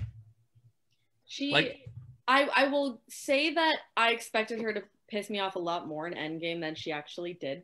So I was like, all right, if she showed up for like 5 seconds, did her job, and then so fine. But I don't think she was necessary. She wasn't even the most powerful female in that movie. And the powers they gave her, her origin story is not accurate. Right. No. At all. And that was why, for me, watching Captain Marvel, it wasn't about her. I was watching for the secondary characters. I hated Carol Rambo. Like, they took a really good, in the comics, a fantastic character and just blew her off. Yeah. But the Kree were done really well. The Skrull were done. Skrull. That's what I meant to say. The Skrull were done really well, and they set things up for a great civil war coming up. You like the idea that we're supposed to feel sympathetic for the Skrulls? Like they're the bad guys throughout the Marvel universe. No, but the way they did them. And it was done well. The shape shifting and all that kind of stuff was great. And the best character in the movie was the cat. It was perfect. It was the comic cat. It threw up the Fair. And I love the fact that that's how Fury lost his eye. I mean, not comic, but I love the fact that they did it that way. I did not need Captain Marvel to tell me you can't judge a book by its cover, Jeff. I can judge Skrulls as an infiltrating evil race just fine, thank you. Skrulls are Nazis. Skrulls are Nazis. That was actually the twist. Hi, everyone. I just decided to barge back in. That was actually the twist I was waiting for all film that never came, was for the Skrulls to be the evil ones. And they're like, no, we're really good. I'm like, right. And then they're like, no, we actually are. I'm like, what are you doing? Right. I haven't been that mad at a retcon of something I believe to be true that's written down since episode 2, where they cut the wrong arm off of Anakin Skywalker based on the Timothy Zahn trilogy. And I sat the rest of the movie going, is nobody bothered by this? Exactly. Did no one read these books that came out? And so, yeah. That's then, double spoilers. Sorry for anyone who hasn't seen the end of WandaVision yet. Spoilers. When the Skrull shows up at the end, I'm like, oh, it's an ambush. And then I'm like, oh, wait, that's right. The Skrulls are good in the TV one. To the defense, and it's like they were a subgroup. They were hiding from the Skrulls. There are no good Nazis, sir. They're called Nazis. Fair enough. Oh, hold on. What if they were talent Nazis? Still Nazis, sir. Still Nazis. You're not wrong. So I think that the challenge I have is that I think Maddie nailed it when she said the only reason we got a Captain Marvel movie is because Wonder Woman blew the socks off of everybody. Yeah. Probably. Yep. And she got shoehorned into the Marvel universe, and then we got force-fed as fans and told what we should think about her. She was doomed from the second that was their plan. Mm-hmm. And also, I don't mind, like, I don't care that you chose to, like, obviously, Carol Danvers is the character. I'm not upset about that. But did you have to disrespect Marvel? Exactly. That's my point. Like, yes. And Quasar, I'm sorry. Where's Quasar, my friends? I love that you went there. I love it. I'm sorry. Affleck, I don't know what you guys are talking about now. He took care of baby Ego or baby Eternity. I mean, exactly, right? Yeah. Where's love for Wendell, huh? I mean, Wendell Vaughn. Exactly. That's 90s. That's as 90s as he can get. His Wendell Vaughn is Quasar. 90s. Oh, that's so good. Okay, so let's talk a little bit before we get into kind of like some of our favorites and things we really like. We're starting to get the serious teases for some future stuff, and we've seen the first tease for probably 2024, maybe 2025, that we're going to get the first of the movies that come from the Fox acquisition. Right? We've seen the tease for Fantastic Four. So I think the big question, because we didn't see a tease, is how do the X-Men arrive in this universe? Like, this is fully speculative, but obviously we're all dying for like X-Men versus Avengers, or like, but at some point we've got to do this. We've got to solve it. We can't Zack Snyder it and just act like they were around and didn't care that the world was going to end. So how do we get the X-Men into this world? How do we get Deadpool running around with Captain America without explaining that Deadpool wasn't on a beach, not giving a damn that the world was getting destroyed? I mean, Deadpool could very well be your answer. Exactly. Yeah, he's the easiest, like, kind of like laziest way to just write like he breaks the fourth wall. He's known the whole time that there's two different companies and that they just didn't have the rights, but now they're here. Like, I think it would be lazy. Like, I don't know, I'd love it, but I'm not saying they're not going to do it. I want to see the Eternals before I can really answer that question, because it's the same thing that's coming up with them. Where the hell were they when the Earth was being destroyed? Moon. Well, there's a lot of memes about that circulating. And they're going to answer it. They are going to answer it. And I'm just curious of which direction they're going to take. Do you think that they're going to go? I mean, that's a possible out. That's an out that a lot of people would go, that's not how it works. But it's a possible out that somewhere along the Eternals, they could release the, I don't know how it's pronounced, Terrigen Mist. Terrigen Mist, yeah. That could cause the mutations, because that actually was, I want to say, one of the beefs in X-Men, the X-Men one where they fought against the Inhumans. Right. But the idea that they would release that, and that would cause a mutation, and all you have to do is shoehorn like Hank McCoy into the Avengers real quick, and then be like, oh, and now he's also blue.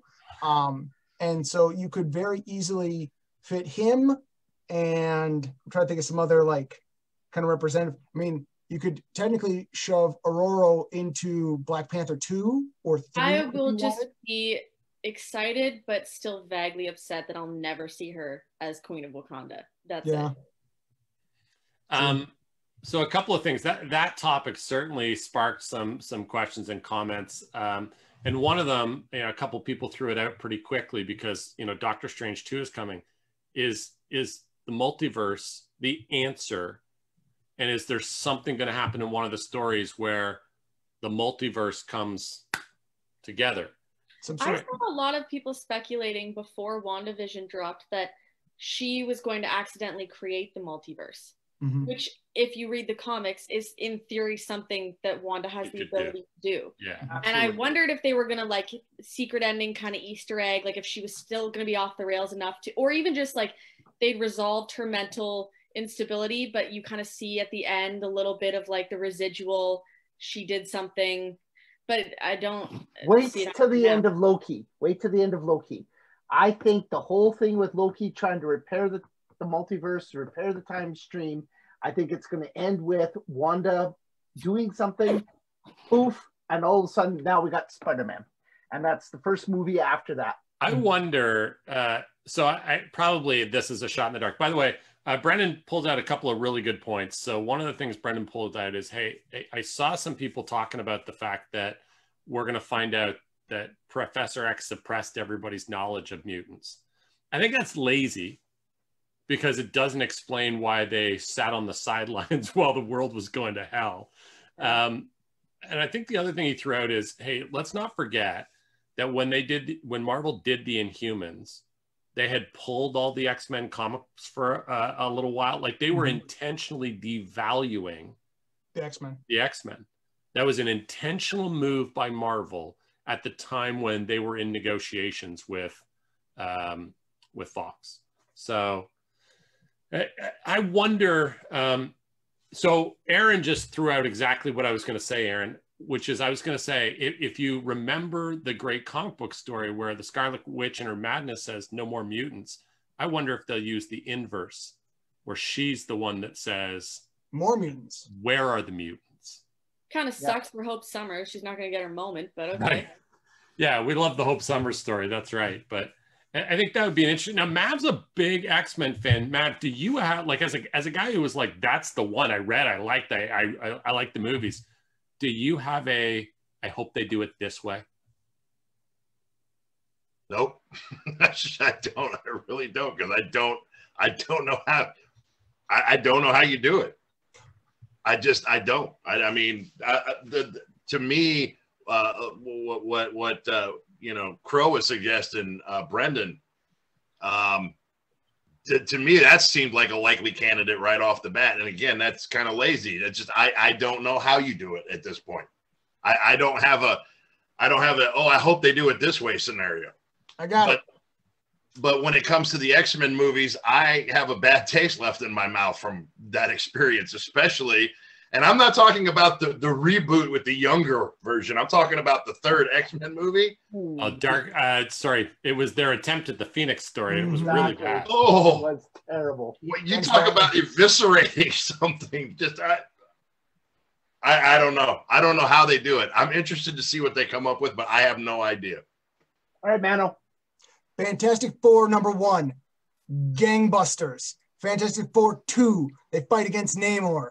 Namor 1, cut scene at the end. He's swimming underwater because he's a fish man. He comes across a giant island that's eyes open because it's a living island. Krakoa. And it rises up from the sea. It's Krakoa, the living island, and it's been trapping all the X-Men inside of it all of those years.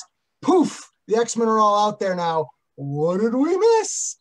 Ta-da! I would like to propose that he presents it just like that to Marvel. There you go. There you go. You all get executive producer credits. So you're all going to be rich. It'll be American dollars. I'm sorry, but you'll all be rich. They spend the same. Oh, awesome. Okay, cool. Very cool. I think so. First of all, I was not against the idea that they could have used Secret Wars as a way, like the Skrull invasion. Yeah. As a way to explain what happened. Like if the Skrulls had been taking mutants and replacing them, but not using power, like just replacing them because they wanted to study mutants because that's what was going on Earth that was special. And so they all were gone. Like then you could have done the whole, hey, we figure out that the Skrulls are here. Then we got to figure out they're really the bad guys. Then we got to figure out who they took. And then you get that opportunity to recast characters, right? So you can recast, you can do, and you can bring the mutants in. I thought that was a possibility for a while. I thought there was a possibility they would tie it to the snap somehow. I couldn't figure that out, but they obviously didn't do that quickly enough. I think without introducing some sort of multiverse, they've made a lot of rough spots for themselves, though. Scarlet Witch is a mutant. Quicksilver is a mutant. And they've introduced 2 Quicksilvers. But he's a mutant in one and an inhuman in the other. And so I think how do you smooth over some of those? Well, that doesn't really line up or make sense. But she is a mutant to us, but she's never called a mutant. She's called a miracle, I think. Not a miracle or special, or I think I'm right. And let me just say, she was created in the laboratory. With we don't know that that's the case. Yeah, supposedly. You know what I also wonder too is when they're tying all this together, like they have a couple shows like Gifted and like where do those fall in there? They get thrown away. Yeah. They're part of the old television universe that they don't care about. Which kind of sucks. I kind of like that show. Do that with the first 3 movies too. Well, I think they will, right? Your question also becomes one of the other big problems, of course, with introducing the X-Men at any point is that it's very difficult to introduce the X-Men without introducing Magneto. And Magneto is problematic because Magneto is so directly tied to World War II as his main driver that, one, the further you get out, the older and older he becomes technically. But then 2, where has Magneto been for X amount of time? If nothing else, like Mutants, where has Magneto been this entire time that he hasn't been doing something? More and more that's becoming the problem with a lot of stories. Like, where has this character been? Where have they gone? Like, why were they doing? Even Justice League that they wrote that like Diana gets there and then like is suddenly like, I'm actually just gonna chill for like 100 years. Like where do they go? Like, what? Because it's not convenient for this other story you're telling. They're suddenly just gonna be hiding. I don't know. Right. At least with Captain Marvel, they sent her way out and she had like they literally say like, okay, like, so you've been here since the 70s because we shoehorned you into the timeline way too late in the game. Where have you been? I think she says something like, if you're not the only like planet in the universe or something. Like right at the beginning of the movie where they're having the peanut butter sandwich. Yeah, he's like I remember that. Yeah, like there are other planets and they don't have you guys, basically. And it's like, right, but like, we do have these guys, so why are you here? Like, you've been gone for X amount of, we don't need you. And also, to be clear, those other planets are ruled by the Kree Empire. You're not tight with the Kree. And hey, it's not just some planet, it's your planet. How come you haven't been, like, come on, get out of here. Yeah. So my thought on the X-Men coming in is I have a bad feeling they're going to throw out the entire concept of the X-Men as we know them. And what we're going to see as we're seeing the heroes of the Avengers dying off or retiring, we're going to see the new heroes come up. And amongst those new heroes are going to be the mutants.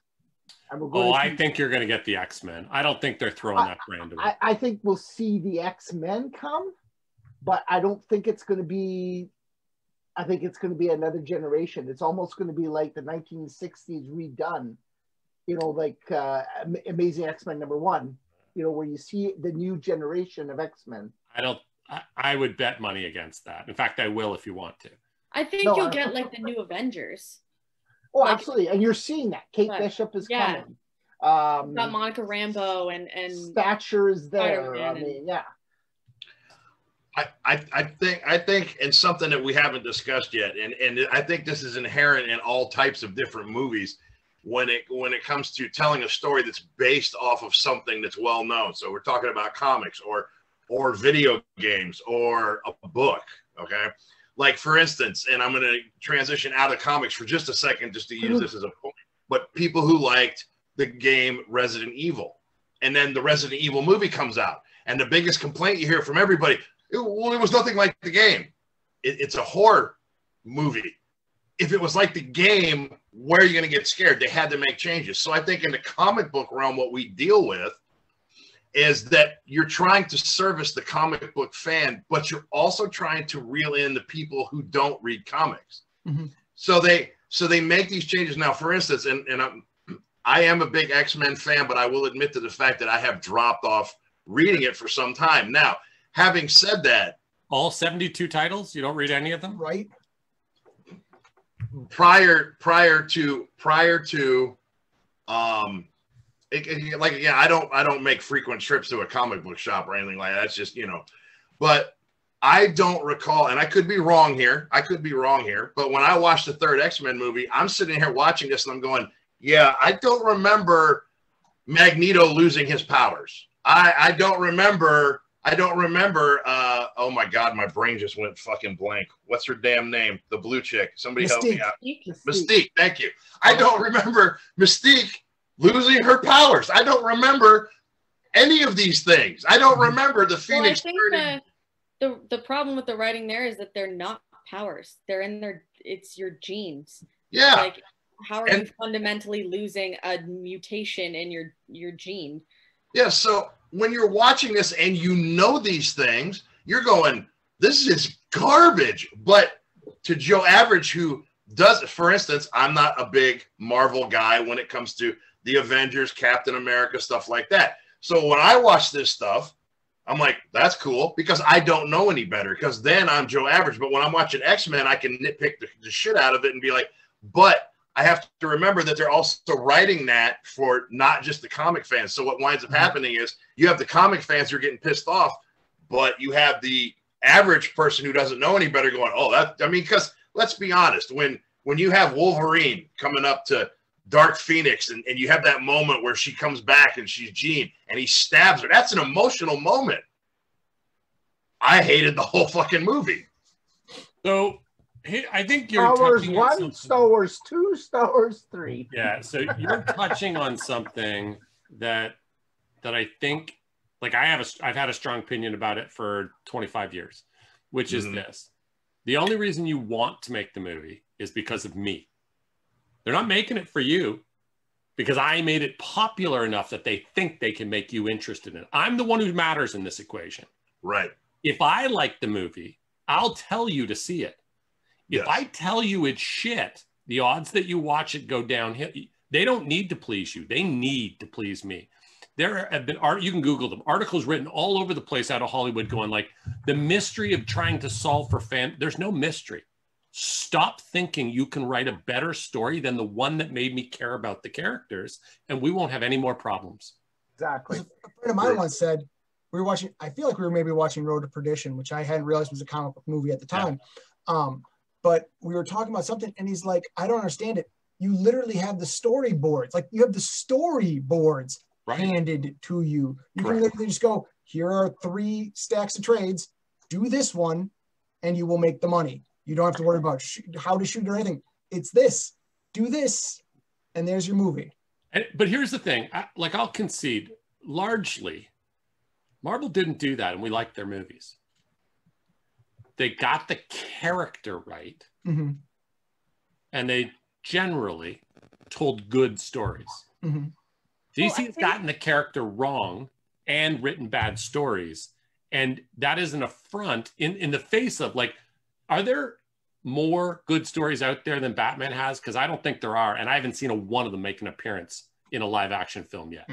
I think the argument there is characterization is more important, because you're talking about a genre where tomorrow someone could write a comic book that makes that canon now. Right. Like, there's always new stories. Oh, absolutely. And some of them you like and some of them you don't, but you accept that they were written by the authors. So when they're turned into movies, it happened in the comics. But as long as the characterization is right, you at least have a leg to stand on. Like, it's at least not completely... Right. Like, I'm watching Man of Steel going, sick alien movie. It's not a Superman movie. It's just not. Even if the story was great, you got to call it something else. Yeah. And we're not mentioning, as far as I'm concerned, the best DC adaptation to a movie out there. Well, we're gonna hear that. And if you look at it for panel, like Mano was saying, they did it perfectly. We're going to get to that, because we're going to talk about top 5 lists of who's done what. But before we get to that, is there a character that hasn't shown up for you yet that, like, as a superhero person, you're just like, that's the one I need?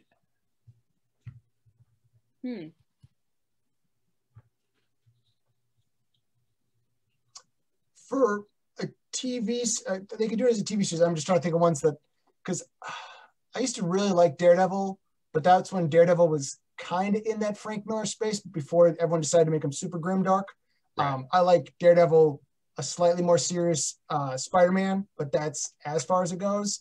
But so I'm not gonna see him. But I was just thinking it could be a good Disney miniseries if you did, or they tend to be called the Weapon X program. Because I'm like, I really enjoyed Maverick, the comic book character, and I liked his power set and him being a spy and kind of a mercenary is a cool story. And I think you could tell a story around those people, and that could be a very interesting story. You can have your Wolverine tie-in if you need to, or Sabretooth, or Deadpool, because they all tie into it. Right. But you can have your kind of more ground level, minimal special effect, minimal power sort of story that you can tell in the vein of, in a way, Falcon and the Winter Soldier. Interesting. This is goofy, but it's just me. As the younger version of me appreciated this character so much. I just want to see a good X-Men movie with Gambit in it. Because for Christ's sakes, if you're going to put fucking Jubilee in a fucking movie, how come I can't get one good Gambit? The most popular new X-Men in like 20 years from like... I just want a good Gambit. I'm not asking for a Gambit movie. Give me a good X-Men movie with Gambit in it. That's what I want. Yeah. Are we talking like just DC Marvel? No, I think you're welcome to go outside that realm if you'd like. Interesting.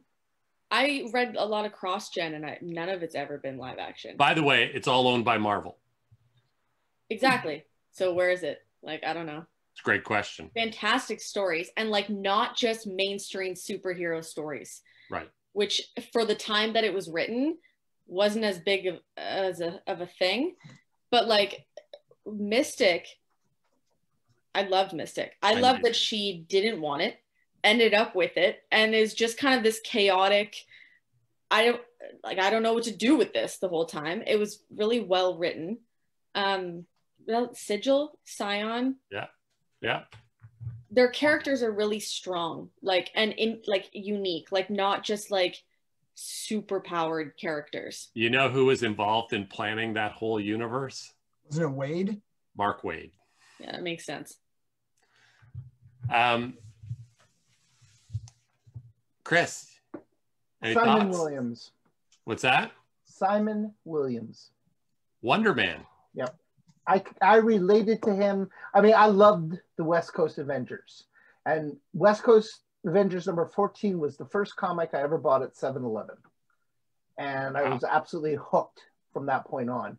And he was just, I always wanted to be an actor. I teach it now. I been on stage, but yeah, just the fact that he was that cheesy Hollywood actor and his backstory, just, yeah, he's been one of my favorites.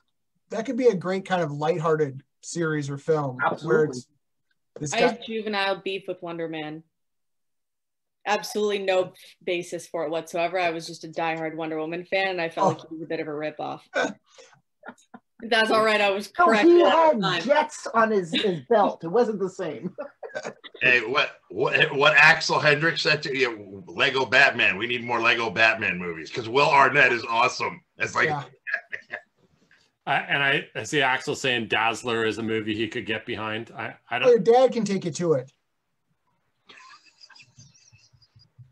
Hey, the Dazzler that they introduced in Dark Phoenix, like the last X-Men movie.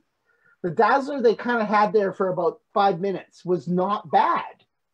Like, it was an accurate portrayal. Well, the movie was terrible. I never saw it on purpose. But she was good. Like, it was actually who she was. Because she had the makeup, she had the outfit, and the dazzling power. I thought, hey, that's impressive. So, like, I have a host of things I'd like to see, and a lot of them would, like, just people would be like, I don't even know who you're talking about. But some of them we're actually going to get to see. They've already been scripted and done. So it's a in major character ones, that's a difficult one for me. It's hard for me to not want to see Planetary. Warren Ellis's Planetary is one of the coolest things ever written, and allows them to tell stories that are spy, superhero, like horror. The whole genre mashup is just fantastic in it. And the idea that the Fantastic Four would come back from space with their powers and secretly take over the world and be the bad guys is the coolest thing ever. So that's got to be pretty high on my list. But right now, I'm super jazzed for getting to see somebody do the Fantastic Four correctly. I've waited a long time for that. You know what I think actually was weirdly thinking about it, as you said, Planetary has nothing to do with it. That would do well as a show right now is Fables. Oh, Fables would be great brilliant series. Yeah, Great and I think series. there's already been kind of evidence of similar sort of based on like fairy tale shows that have done really well with comic fans and people who aren't comic fans. I think Fables would fall in really well. Absolutely. Well, we got, I mean, if you haven't seen it yet, we got the first season of Invincible.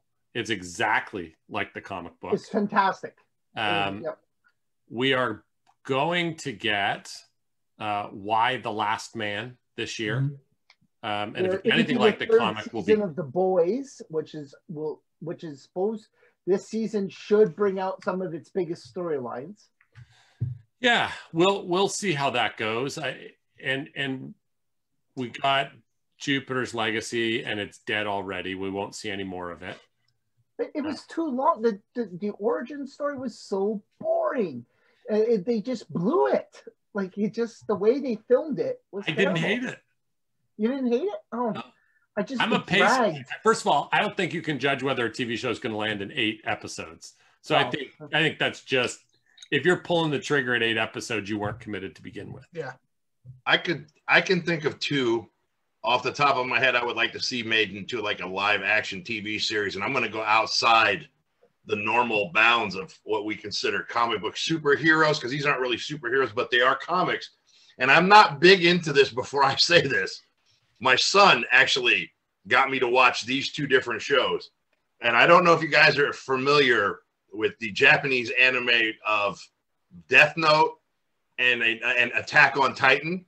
Yep. Attack on Titan. Death Note has got to be one of the best things I've ever witnessed. Just I love the animated series. My son has I think they're called them, what do they call magnas, whatever they call them, I don't know. He's let me look at those.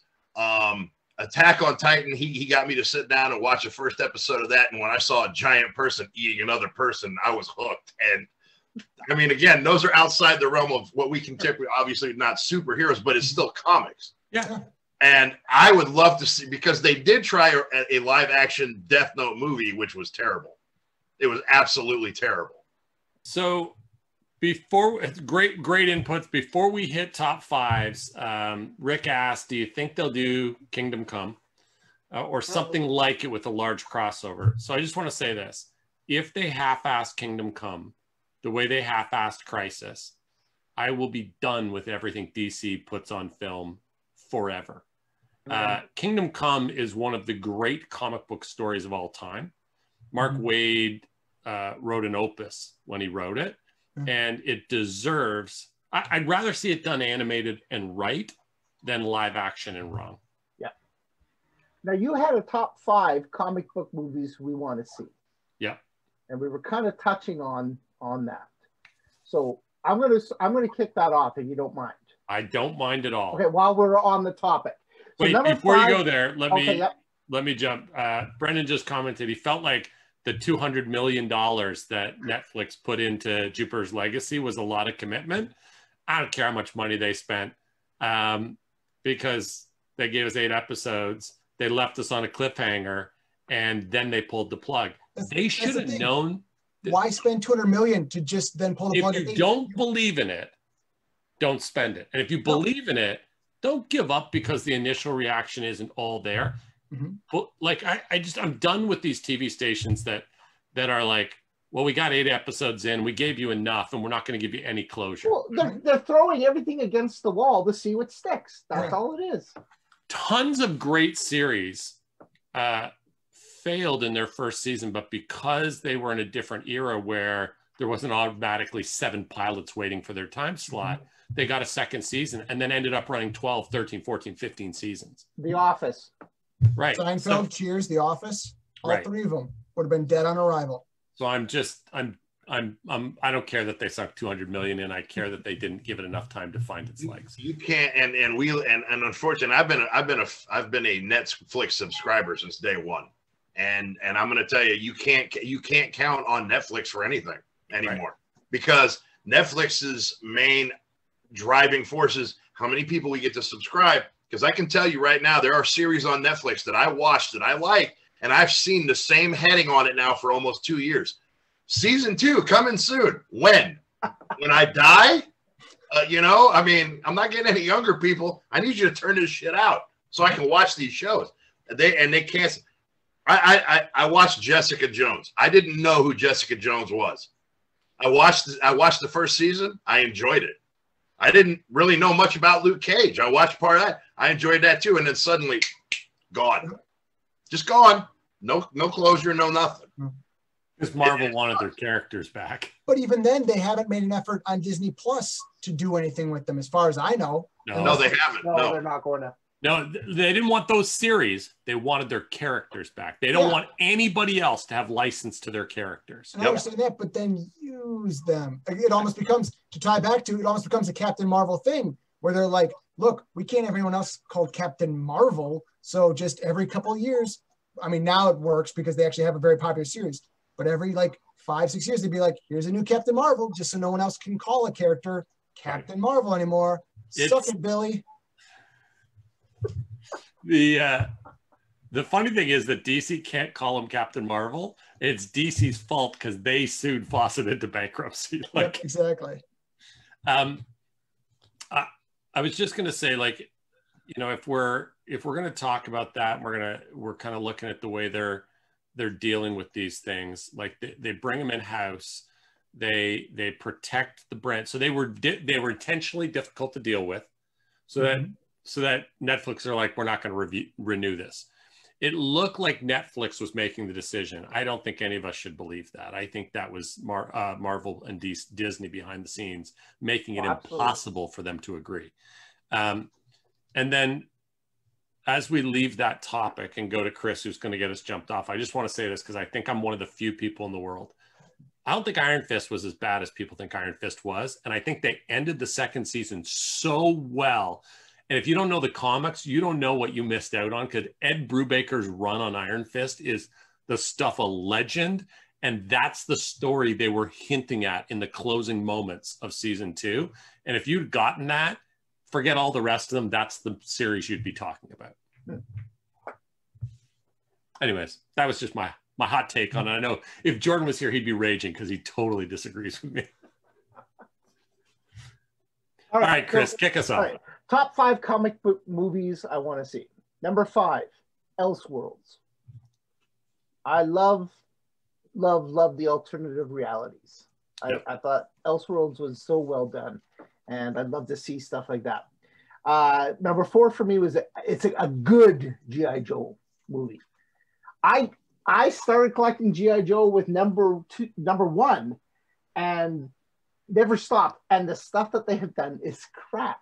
Got a number 1 around here somewhere. Do you go Snake Eyes heavy on that? Do you make Snake Eyes the lead like you did in the comics and build a thing around him, or what do you do? No, for me, I want to see them build around the Joe team. Experts in every field brought together. Now, later on in the comics, it started getting ridiculous because they brought like everybody in.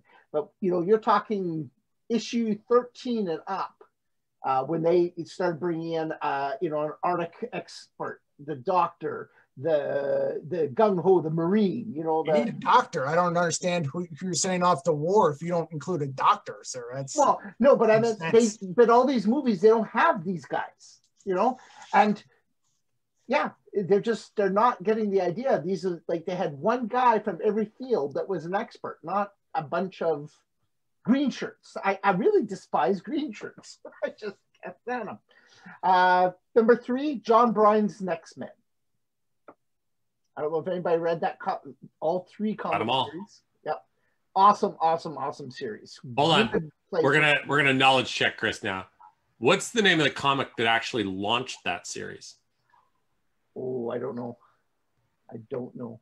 So it was a graphic novel called 2112.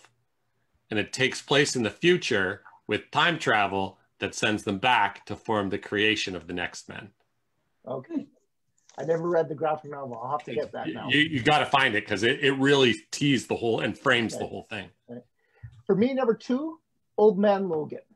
Not Wolverine, the last one they did, but Old Man Logan. It wanted so badly for us to think it was Old Man Logan, and it wasn't. Old Man. Yeah. I mean, where was the Maestro? Not the Maestro Hulk, but the you know, and the whole hillbilly family. You know, I gotcha. And for me, again, a good Suicide Squad. Could be coming. It could be coming. I'm not going to hold my breath, but it could be. Could be coming. All right. Anybody want to follow that? I can follow it because my list is super short because I don't read a lot of comics. I already mentioned it once. Yeah. I want a good X-Men movie with Gambit in it, number 1. Number 2, I want a good X-Men trilogy. Not that shit you put out. I mean, I liked the first one. The second one was meh. The third one was fucking terrible. I want a good trilogy. Maybe a good Constantine movie. I like horror comics because I'm a huge Walking Dead fan. I really like Blade.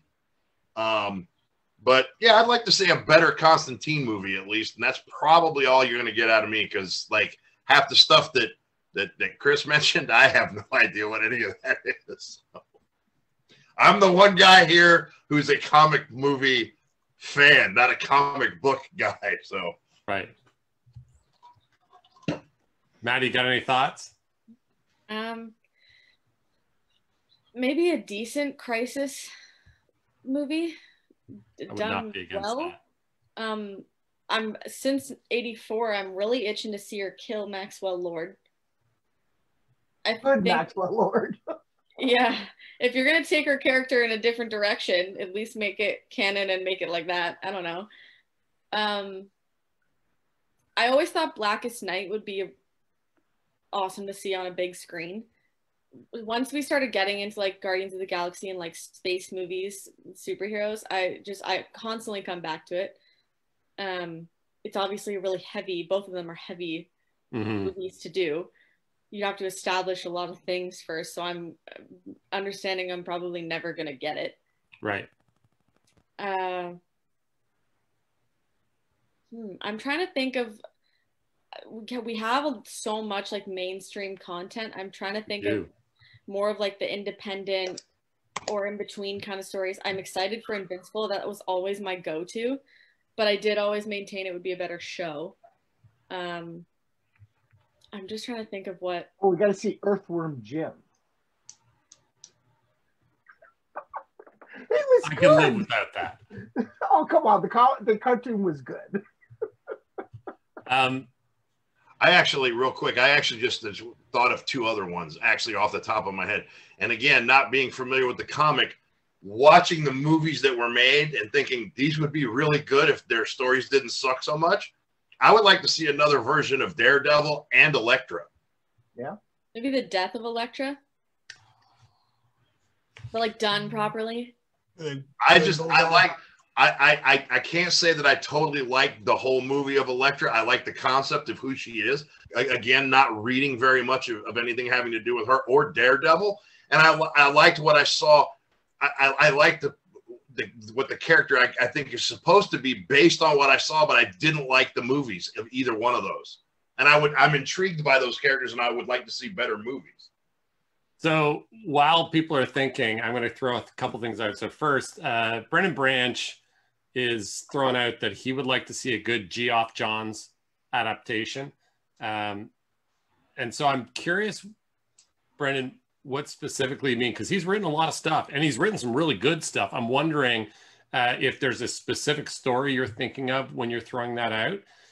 And then I see Axel coming in hot with a great take. You know it would cost a fortune, Axe, and I think it belongs on TV, not in a movie. But I'm with you. I'd like to see Alan Moore's top 10. That would be really good. You mean Lost Girls? Is that?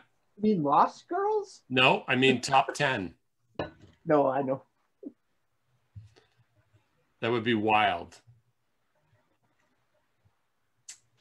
What do you think there, Mr. Terrific? You got some ideas? I had a bunch of ideas, but they're all TV series, so then I had to pivot real hard. So the last time there is a Lost podcast somewhere, and it's Maddie and I and Matt having a conversation about this. And on that list, it was long before all this outbreak in television. And so on the list, like Invincible was on the list, and like all these things were on the list. And like Why the Last Man was on my list, and like it's coming. Invincible's out. There's the things that have long been on my I wish for list. That list is getting smaller and smaller. I'm gonna have to change it to I wish you would do it better. That's what I'm gonna have to change it to.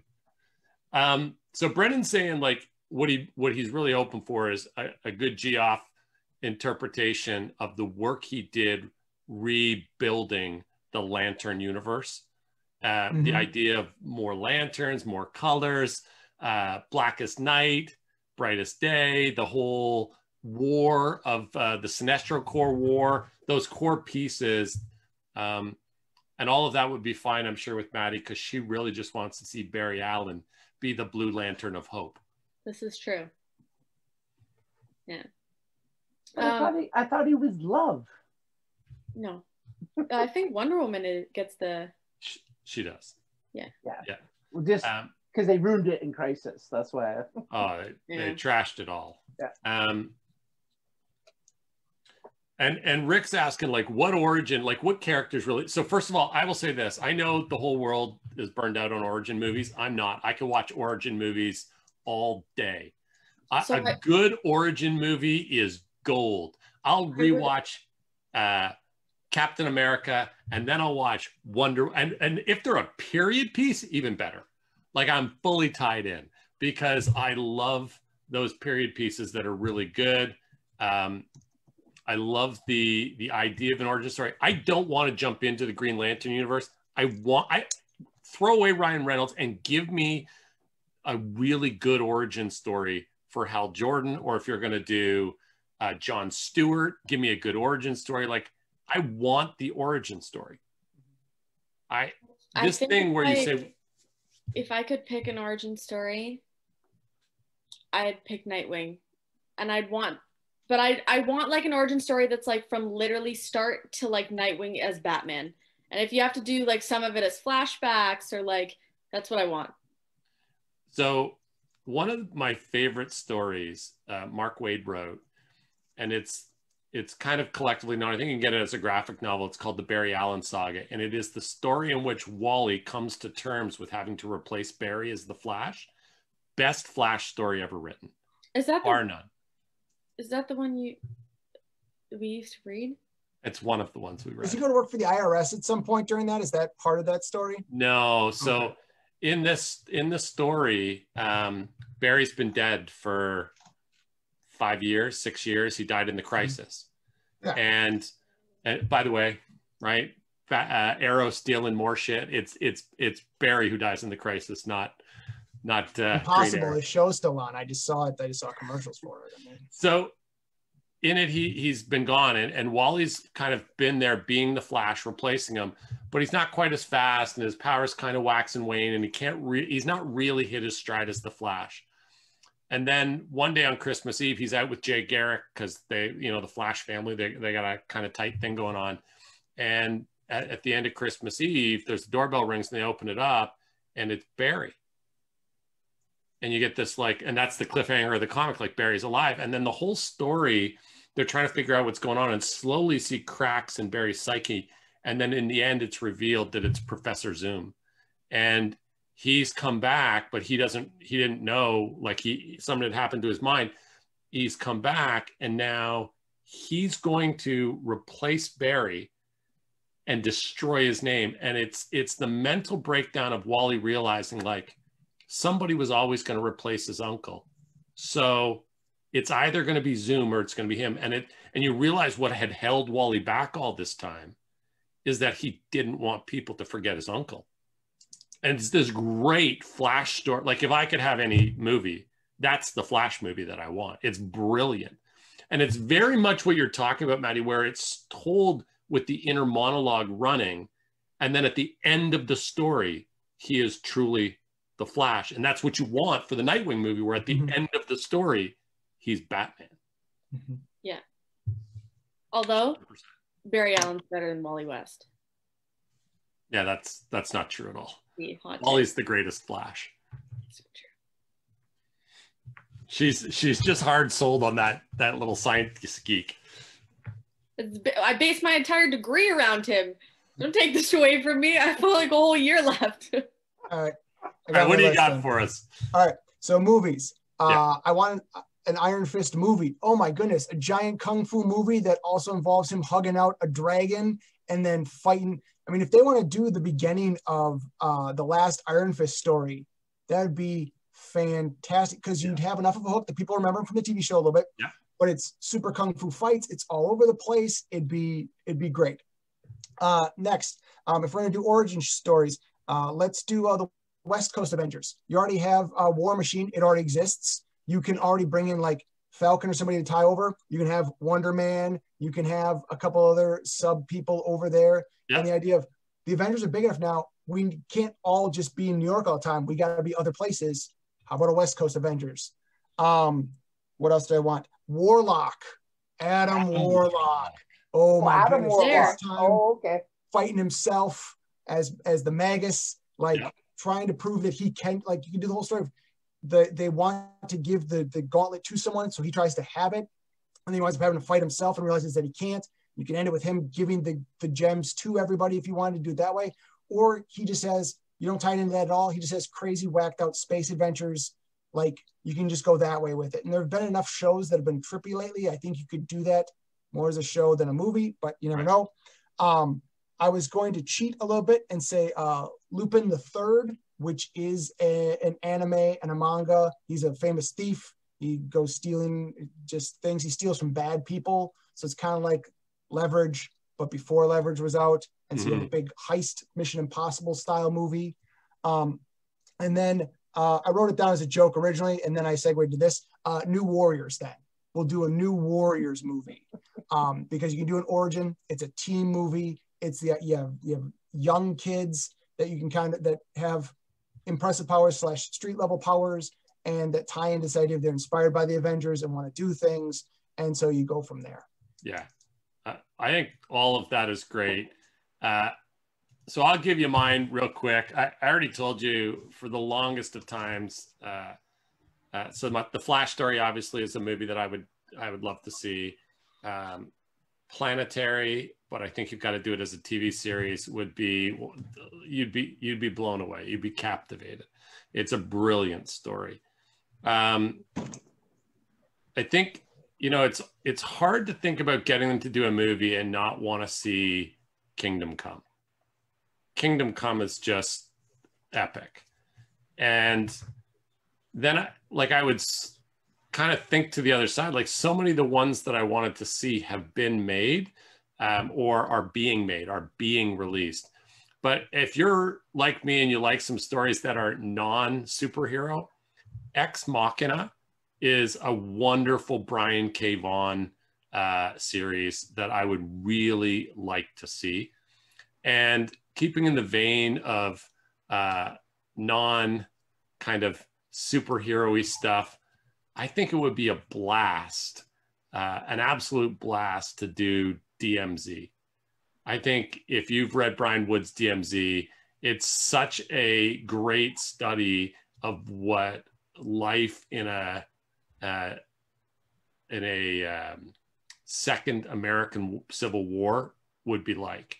And man, there have been times in the last few years where I've been like, maybe he's got a crystal ball. Like maybe these things are really going to happen. So, and I could list off tons because I've got comic books for days, but I wanted to throw out a couple that I didn't think people would be familiar with, so that if you're interested in the stories, you can go run them down. There is some great stuff coming. Sweet Tooth just dropped yesterday. I'm sorry, real quick. What was the one you just mentioned? DMZ. DMZ, thank you. Yeah. Yeah, thanks to you guys, I'm probably going to wind up at a comic book store tomorrow. Because, well, be careful. Some of that you'd be paying to the nose. Yeah. I love anything post-apocalyptic or that name. I love that shit. And as soon as you said that, I immediately want to go read this now. If you're like, they did a lot of, they went through a series, both major companies went through one where they felt like, let me tell you the story of what happens at the end. Yeah. And so it was like the For last all of them stories, the last. Yeah. Long before they did those, Peter David, who by the way wrote the best Hulk that's ever been written. And so if you're down with the best Hulk ever written, you should read Future Imperfect, and it would make a wonderful movie. Time travel, evil Hulk, good Hulk, like it would be, you'd love it. Well, Mav, you actually probably know Peter David, not to be like, oh, you don't know Peter David, but you probably know Peter David because he did the best X Factor run ever as well, actually. Like he came in right around, I don't know if you, right when X-Men 1 kicked off and they split X-Men and Uncanny, he got X Factor, and he was on X Factor for a whole bunch of years, and he was really good on X Factor as well. It was Havoc, Polaris, Wolf's Bane, Strong Guy, Multiple Man, and he did some really good stuff there. He did do some great stuff there. But the other thing that he did that got me thinking along this vein, so you can add like Future Imperfect to my list of movies I'd like to see.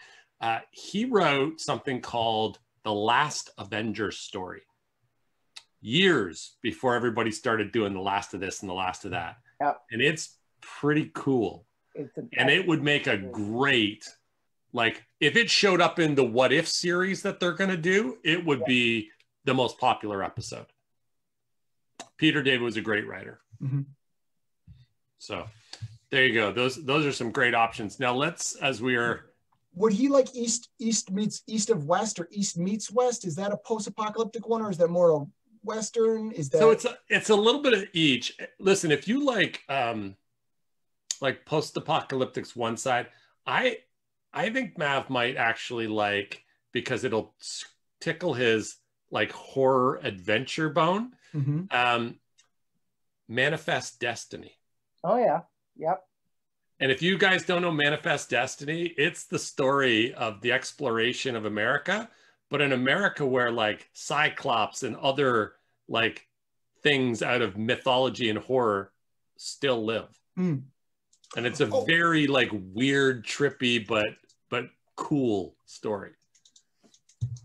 No, that's what sucked me into The Walking, because I come across I was at a Barnes and Nobles before Walking Dead became a TV show. And I just happened to walk by and I saw the word dead. That's all I saw. And I turned and I went, Walking Dead. Is this about zombies? And I pulled it out and I bought it and I was hooked. So, I will read anything having to do with zombies, post-apocalypse, the whole nine. So I will check those out. I could give you lists of stuff on that. There you go. By the way, does everybody know that they did a version, and I think it's still going, of Scooby-Doo based on the Scooby Gang comes together because there's an apocalypse going on? I think it's called like Scooby-Doo Apocalypse or something. Yeah, that's right. No, I did not. Yeah. Oh, I think I saw bits of that. Is that the one where they're all kind of like edgy though? And yeah. millennial? Oh yeah. Like I picked it up and read some of it. I was like, so Daphne's a badass and Fred's like buff, but kind of like a little soft. Like, wasn't he always kind of like that though? Yeah. The Scooby-Doo Where Are You series though, like where every episode is they bring in these other characters, that is really good actually. I've gotten it for the kids a couple times and I really like it. They do a really good job of doing that Scooby-Doo Where Are You episode, but as a comic for the kids. Well, exactly. I mean, for the kids, I had to read it like 7 or 8 times to make sure that the kids would like it, and then I had to keep it in my room because they don't know how to handle a comic for the kids. But exactly, for the kids, I think Matt Brendan hit it on the nose when he said just read anything Kirkman. Just Kirkman. Yep, yeah. Kirkman's like great. Kirkman. Kirkman is awesome. Yeah. He's really good. That's why Invincible's so good. He's done a lot of great stuff. I feel the same way about most of John's work, most of Wade's work. Like there's a few guys that if you just like the tone of what they're doing, they're going to do good stuff. Definitely. All right. Let's recircle back because we got a couple other things that I want to do, and we're not going to have time for everything, but it's been a good chat about it.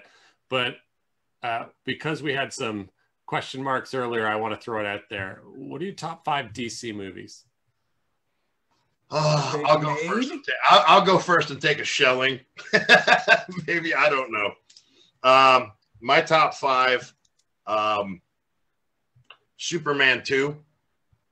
It's a strong choice. Superman. Not a fan of Margot Kidder. Just not. But I can look past her. Number 4 would be Superman. And again, I could do without the whole, can you read my mind? If you just cut that out, it'd be perfect. Batman, Michael Keaton would be number 3. Number 2 would be Wonder Woman. And number 1, I'm going to get shellacked for because you've already thrown shade on it, but I'm going to throw it out there anyway because I was overwhelmed by one individual's performance. I like The Dark Knight. I will watch Heath Ledger Joker over and over and over again. And that's so go ahead. I was just worried you were going to say Man of Steel, so that's fine. Well, I was ready to Suicide Squad. I like Man of Steel, but there's no way I would put that in my top 5 for obvious reasons. All right, Chris, have you got a list? All right. And I was like Maddie. I had trouble distinguishing between all the DC type of movies, right? So I went with whatever. Yep. So number 5 for me, and again, because the way from my basis of movies is how they portrayed the comic, The Killing Joke. The animated movie. awesome job. They did a great job of bringing that graphic novel to life. It was perfect. Number 4 for me was Batman Assault from Arkham. If you haven't seen any Batman movies, that one was one of the best ones. Number 3 for me was Suicide Squad Hell to Pay. And that one was tied with me for Wonder Woman as well. Okay. Number 2, Shazam. And number 1, which has not been mentioned, had not been brought up, for me, Watchmen. For a reason. If you look at comic to movie, it was the best done.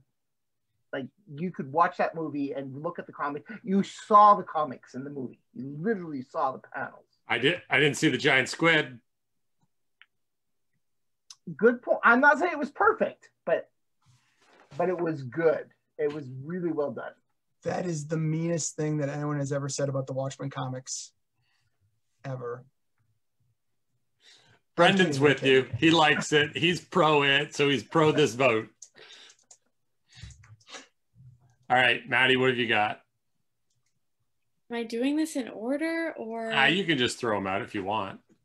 I don't even know that I can get 5 out there, but I'll do my best. Wonder Woman. Shazam. Flashpoint. Oh, okay. Good one. I really like the Judas Contract.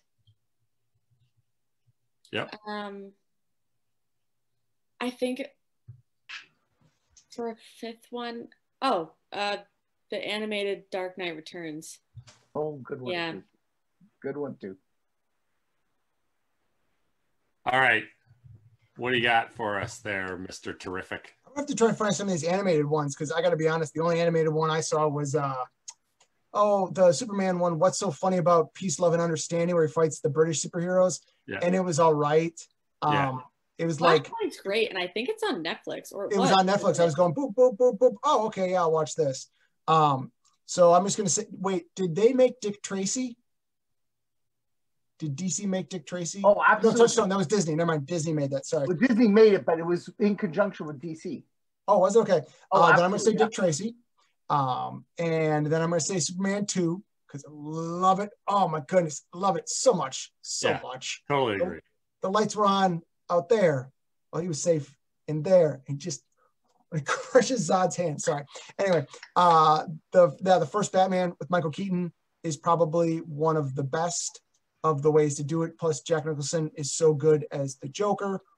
Just the way it's done in that kind of weird style. It was so different than the TV show, so it created its own thing. Shazam was absolutely fantastic. And then Mask of the Phantasm. Mask of the Phantasm is an absolutely fantastic Batman movie. Such a good Joker. I mean, Mark Hamill is so amazing as the Joker to begin with. Such a good story. Just really, really well done. It is exceptionally well done, and you stole a little thunder from me when you jumped on that one. And Eric, have you seen Batman, the original animated series? Like the animated series Batman? Yeah, the one from the 90s, right? Yeah. Yeah. But Mav, have you seen it? No. Okay, you've got to see that. Yeah. You've got to see that. Well, it's funny that you bring it. I will admit I'm not a big anime, watching anime. Mm-hmm. Not big into that, but I will say, before we were going to move on, I was going to ask, because it piqued my interest. I know there's a Superman anime where in this alternate timeline, he comes down and he's in Russia. Red Sun. Red Sun. Is that good?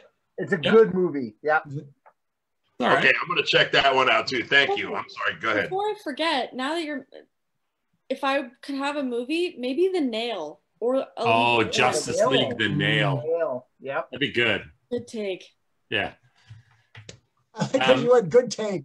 About her own pick. She's like, no, I just mean that it would be a good take on Take, Superman. Mandy. Like, you're not just getting gotcha. the same story over and over. Yes. Oh, wait. You know what? Actually, since you brought it up, because I mean, it's not a DC movie per se, I don't think.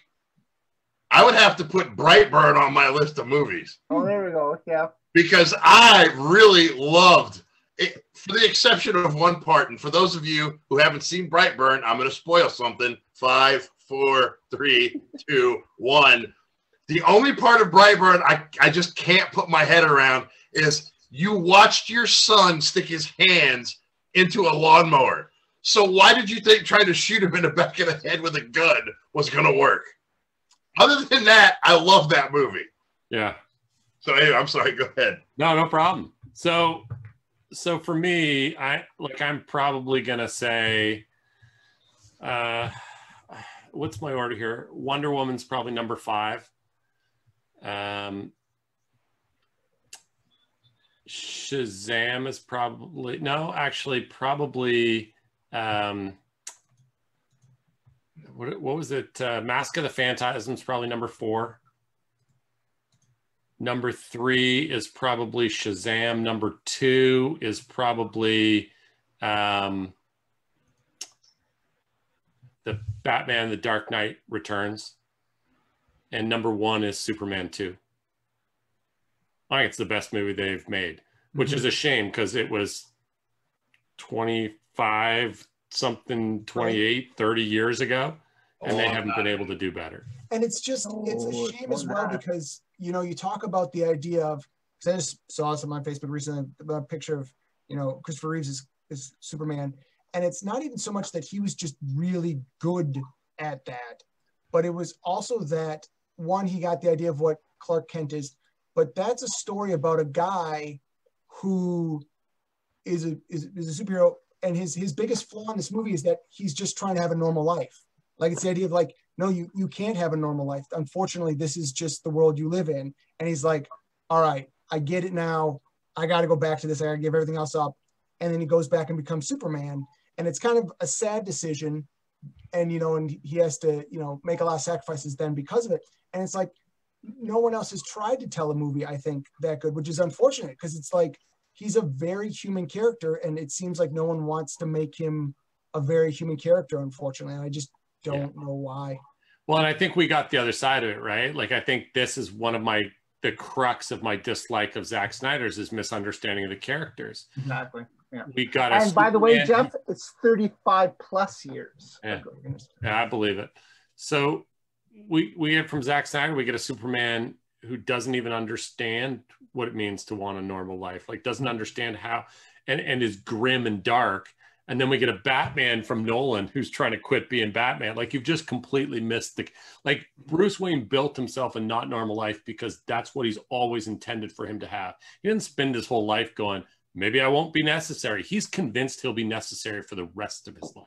Mm-hmm.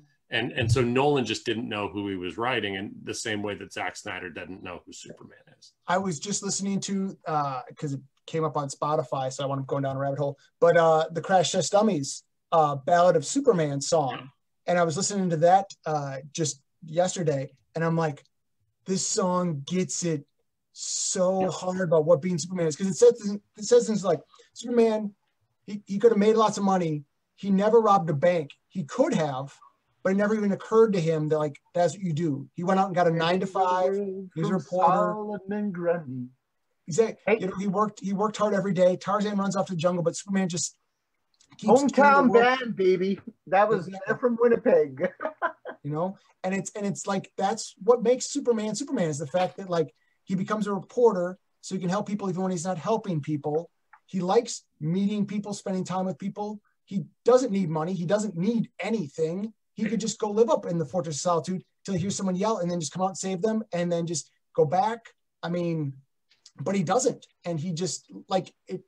He's so good. Again, that's what I really liked about Shazam, is this idea deep down. I mean, he actually kind of was like, because he's a kid, he's like, oh, I'll do this to make money, and I'm bouncing lightning around. But then he realizes, like, you become, well, with the crystal or whatever, like, he's so good that it's not even a temptation for him to be bad. Like, at the end of the movie, when he picks it up and he's like, oh, do what? Turn on all my friends. I'm psyched. I can't hear this thing. That's stupid. And then he just, like, crushes it. You know who would have heard that thing and been tempted and given in? Peter Parker, because he's a piece of trash. What? How dare you, sir? How dare you? Not only did he go use his powers to make money, he thought it was the right thing to do, and he let the criminal get away just to be a petty little... You didn't grow up a poor kid. You didn't grow up a poor orphan just trying to support your 70-year-old uncle who's got to go out and work so that you can eat pancakes every day. You sell out one marriage. What? Billy Batson is a poor orphan. And a better human than Peter Parker. He was created by Fawcett Comics. That doesn't count. That doesn't count. Valentine, He also had a tiger for a friend. He had a talking tiger for a friend. You want to talk about realism? Don't do this. Valentine asks if Eric is from Canada, because why else would he be listening to Crash Test Dummies? Oh no, it came up. I was actually my Spotify. It's played the Ballad of Peter Pumpkinhead. It played the Crash Test Dummies version of that. Oh, that's an awesome one. So Brendan has said quite concisely, screw my Spider-Man hate. And Brendan, I just want you to know, anytime you want to come on the podcast and have a conversation about why Peter Parker is a piece of shit, I'm totally open to it. However, he sold out his marriage to save his always dying aunt from dying another time. And the greatest critique I ever heard of that was he literally spends days talking to gods, scientists with time machines, and magicians, not to mention just regular doctors. And he's like, you know who I should go talk to? Satan. That's who I should deal with. Because that's the level of Peter Parker. Up to that point, though, fantastic guy. Fantastic guy. He's completely trying. And by the way, the Spider-Man movie that everybody loves, Into the Spider-Verse, in it, you see who Peter Parker really is. Selfish, all about himself, a complete and utter ass. A wonderful mentor to a young child just trying to learn. No, that's not what happens in that movie at all. At the end. What? No way. What are you talking about? Are we not watching the same movie? His first instinct is to try and use the kid. He doesn't even care about the kid. Of course he cared. How dare you, sir? How dare my you? My entire childhood right now. I think, did you overhear me having the secret sidebar really quick urgent conversation with my boyfriend in the kitchen the other night about how Spider-Man was a no, and I don't know how we'd gotten this far in our relationship without mentioning that, but it was a hard no. Good for you, sweetheart. I mean, this is one of these moments you just got to decide you're not for me. I was like, this is, you either agree and like change everything you actually think and agree, or this is gonna be a problem. You're like, favorite Flash right now. He goes, Impulse. You're like, get out of my house. He doesn't know who Impulse is. We're working on it. It's all right. So let's close this out with the big one. Marvel's been doing movies for longer than everybody seems to think, and we're going to talk about our favorite Marvel movies, and we're going to get everybody's top 5. So, who wants? Oh, I'll go because I know my list is going to be like X-Men 2, X-Men 3. I got a little variety in there, maybe. Did they make Dick Tracy? I just got to clarify. Did they do that one? Is that one of the ones they did? Number 5 for me would be the first X-Men movie, simply because I got to see the X-Men live. That was cool, and it was a good movie. I liked the first one. Hey, can I just comment on that? Did you, like me, take your wife and then spend the whole time seeing it for the first time, having to explain what she was seeing to her while it was happening on the screen? Yes. No, I've been married for almost 25 years. I'm smart enough to know what movies not to take her to see. Fun story. She'll also 2 weeks later yell at you for seeing it without her. I've had that happen before too, because I misjudged what she would want to see. So, you know. Oh, no. What Maddie means is we took her. It happened in America. It happened on. She was watching those movies, but has no idea what's going on. Maddie and I will be sitting there, and a movie will come up on TV, and she'll go, did we see that movie? And Maddie and I'd be like, yeah. And she'll be like, I didn't see it. And we're like, you went with us. Did, because I remember answering all of your questions while I was also seeing it for the first time. When I did the podcast on the horror movies, when we were talking, I'm doing a stream, brother. Can you bother me later? What do you need? I'm spending $24. That's great. You could have waited to tell me. Okay, can you close the door now? Thank you. Thanks for the interruption, though. My boy. House is on fire. House is on fire, Dad. It's fine. It's not. There's no smoke. Dad, I want my $24. I'm sorry. I don't know what the fuck I was saying now. What the hell? Something about something horror movie, something. A horror movie thing. Before we started, you know, I think it was Chris who asked me, he's like, does your wife watch horror movies? I'm like, man, I couldn't get my wife to watch a horror movie. I got her to watch The Walking Dead. That was a shock. But anyway, back to the list. Number 4 for me, and I don't know how you guys will feel. I like Guardians of the Galaxy number 2. You're going to notice a trend here with the Did laughing. you say number 2? Yes. I did not like it. But number 1 is just clearly superior. Maverick's Maybe it's gone. filled up the list. He's done. Oh, You scared him off, Jeff. where'd he go? You scared him. You just tapped out. I'm out. All right, let's see who I can get rid of next. It's gonna be me, but only because I gotta get up early. You got stuff going on? Okay, Maddie's got to go next then. Oh, wait. Are we back? He's back. I thought you kicked me. I was looking at my phone going, did that opinion just get me kicked? I liked Guardians of the Galaxy Volume 2. Number 3, I had Thor Ragnarok. I like funny movies. I don't know what to tell you. Number 2, I like the first Guardians of the Galaxy. At least that's... He told you it was further up the list. Yeah. And my number 1 favorite Marvel movie was Deadpool. Okay. Because you could literally, no bullshit, you could have Ryan Reynolds sit in front of a camera and just be sarcastic for 2 hours, and I would pay money to go watch it. I need to take a break from making fun of Mav, so I'm going to make fun of Rick, who thinks the Venom movie was good. That movie was so bad. I can't believe you sat through that and thought it was good, Rick. And they're making number 2. I can't believe that you sat through it and then thought it was a top 5 movie. I can hear you saying, yeah, I didn't mind paying, I paid money for it, but to put it in top 5. I will say this about Deadpool, though, it's not top 5, but there were times there I was laughing so hard I could not breathe. And to be fair, again, and I'll be honest about it because it is. I have not watched the Avengers thing from start to finish. I've seen Iron Man 1 and 2. I've seen the Thor movies. I've seen Captain America, and then I believe I watched Winter Soldier. I saw Doctor Strangelove. I did. You watched Winter Soldier? Huh? Like you don't know if you watched Winter Soldier? You know. No, I'm sorry. I did not watch Winter Soldier yet. No, did anyone soldier in the winterish time? Was there any snow while soldiering was going on? Maddie just got up and stormed off because you haven't watched the Winter Soldier. She's coming down to Florida to make you watch it right now. She's got to get up early in the morning. So, I just need to call this out because I've known for a long time that Axel and I are soulmates.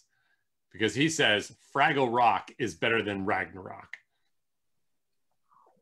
I don't know what to tell you. I like, and what really gets me is that we are all in a Fed where we all just love the comedy stylings of most of the people there. I like the comedy. I like Chris Pratt.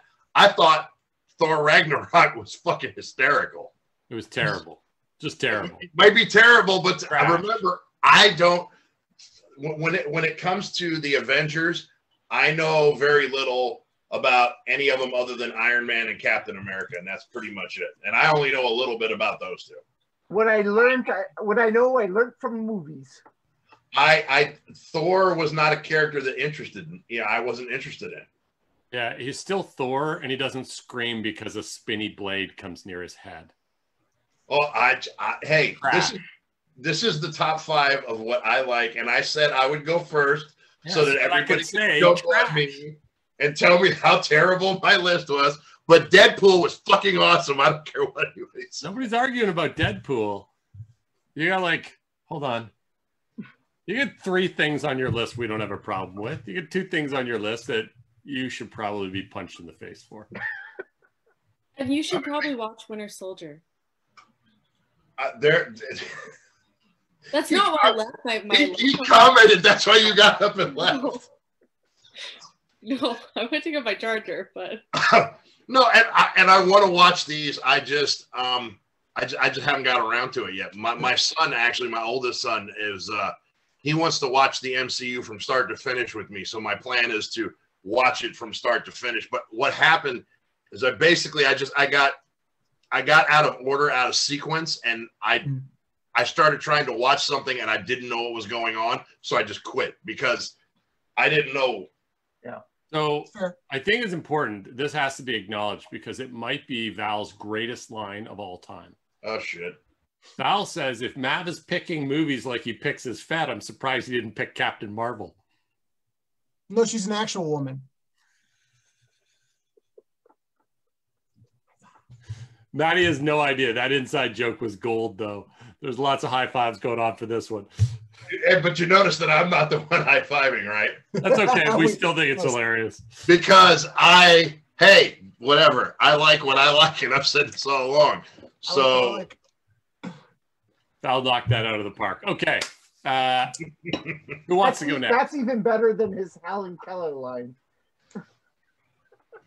Who's going next? Go next. All right. So number 5, obviously Hulk starring Edward Norton. Number 4, Hulk starring Eric Bana. 3, Hulk starring Mark Ruffalo. 2, follow-up Hulk starring whoever they put in there. No, I'm kidding. None of those people are in there. I'm going to put number 5 as an honorary mention, actually. It's a really good movie, but it needs to be respected. Blade.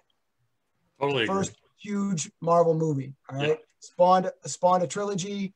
Was a great movie. I mean, a great movie of its time. Very well done. Very cool movie. It's a shame that Blade is not brought back more often. Spawned a trilogy. And as a result, in the worst of the trilogy, we saw Ryan Reynolds in the MCU for the first time. Because Deadpool was not his first character. His first character was Hannibal King. And let's not forget, you talk that is the quintessential stole the movie from everyone else in it. It was a pretty bad movie. Because the only reason to watch the third movie is for Ryan Reynolds' character. That's and Val points out Triple H was in it as well. Well, I was just going to say, it's the first crossover between wrestling and movies. Right. Plus, it had a vampire Pomeranian. Hogan aside. Like that, you know. And then in no particular order, really, I'm going to say the first Spider-Man with Tobey Maguire.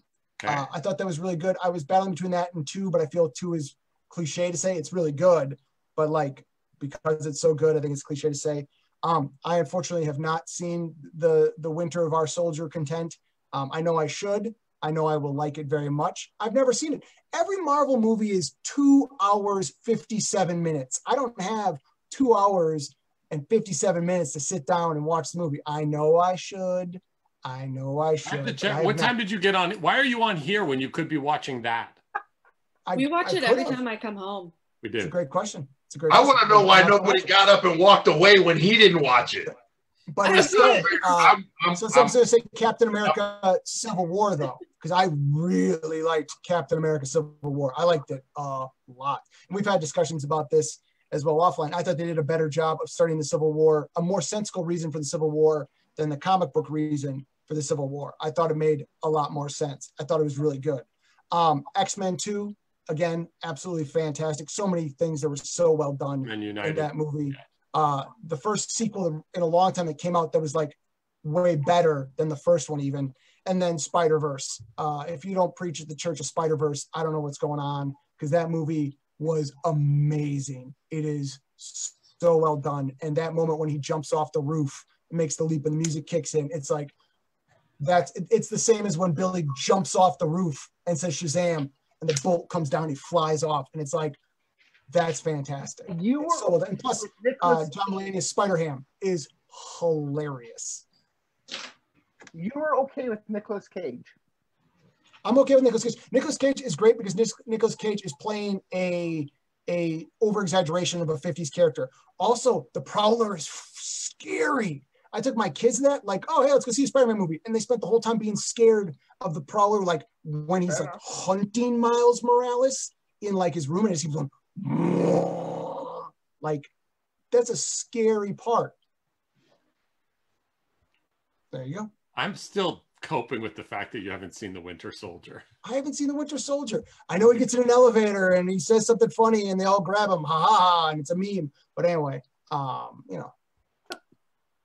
I'm kidding. I've seen the elevator fight. The internet exists, but all right, Chris, you want to go? Okay. Number 5, Black Panther. Good choice. Excellent rendition of the comic. Number 4, Avengers Endgame. I just thought they did such a good job of kind of wrapping up everything from that whole series of movies. Just a good way to do it. Number 3, and this is probably where I'm going to get beat on, Ant-Man. Why would you get beat on? Ant-Man's great. I just say Ant-Man was not like you said Ragnarok. Number 2 for me was Doctor Strange. That's really high for Doctor Strange. I thought the way they came off the comics was really well done. I think he was a good casting for that too. He was fantastic. That's for sure. Yeah. And then Deadpool. Absolutely Deadpool.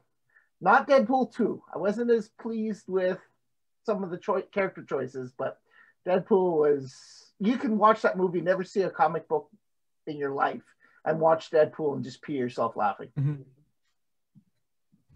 But is that because it's a good movie, or is that just because of Ryan Reynolds? Just because of Ryan Reynolds. Just because of Ryan Reynolds. Right? But he is the movie, and so isn't an electric performance by an actor a large part of, I mean, they still had to give him lines to work off of, and there's still some really nice action set pieces. The car fight is a really good action set piece, if nothing else. And the montage of him like hunting down Francis is a really good set piece as well. I mean, you know. I'm with you. Maddie, do you have kind of your top Marvels? Yeah. So 5 I really struggled with. I was gonna say Deadpool, but I think for like honorary purposes, because I think it's actually a Marvel movie, Big Hero 6. It is a Marvel movie. It's a good movie. Yeah. Oh yeah. 4, Black Panther. I really just like the Dora Milaje. Do I like the love interest that's not Storm? No. But if I had to pick out one thing, that'd probably be it. 3, Avengers.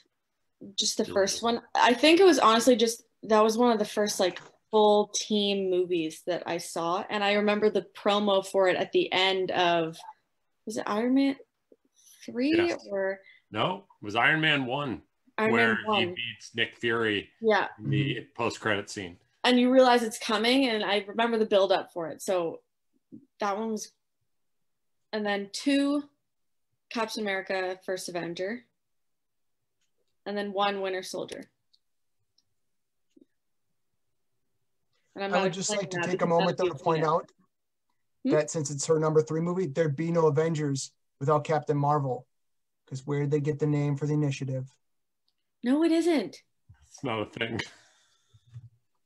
It's canon. It was in the films. He's trash. That's not canon. The name of the airplane. That's how canon works. It was in the films. No, it isn't.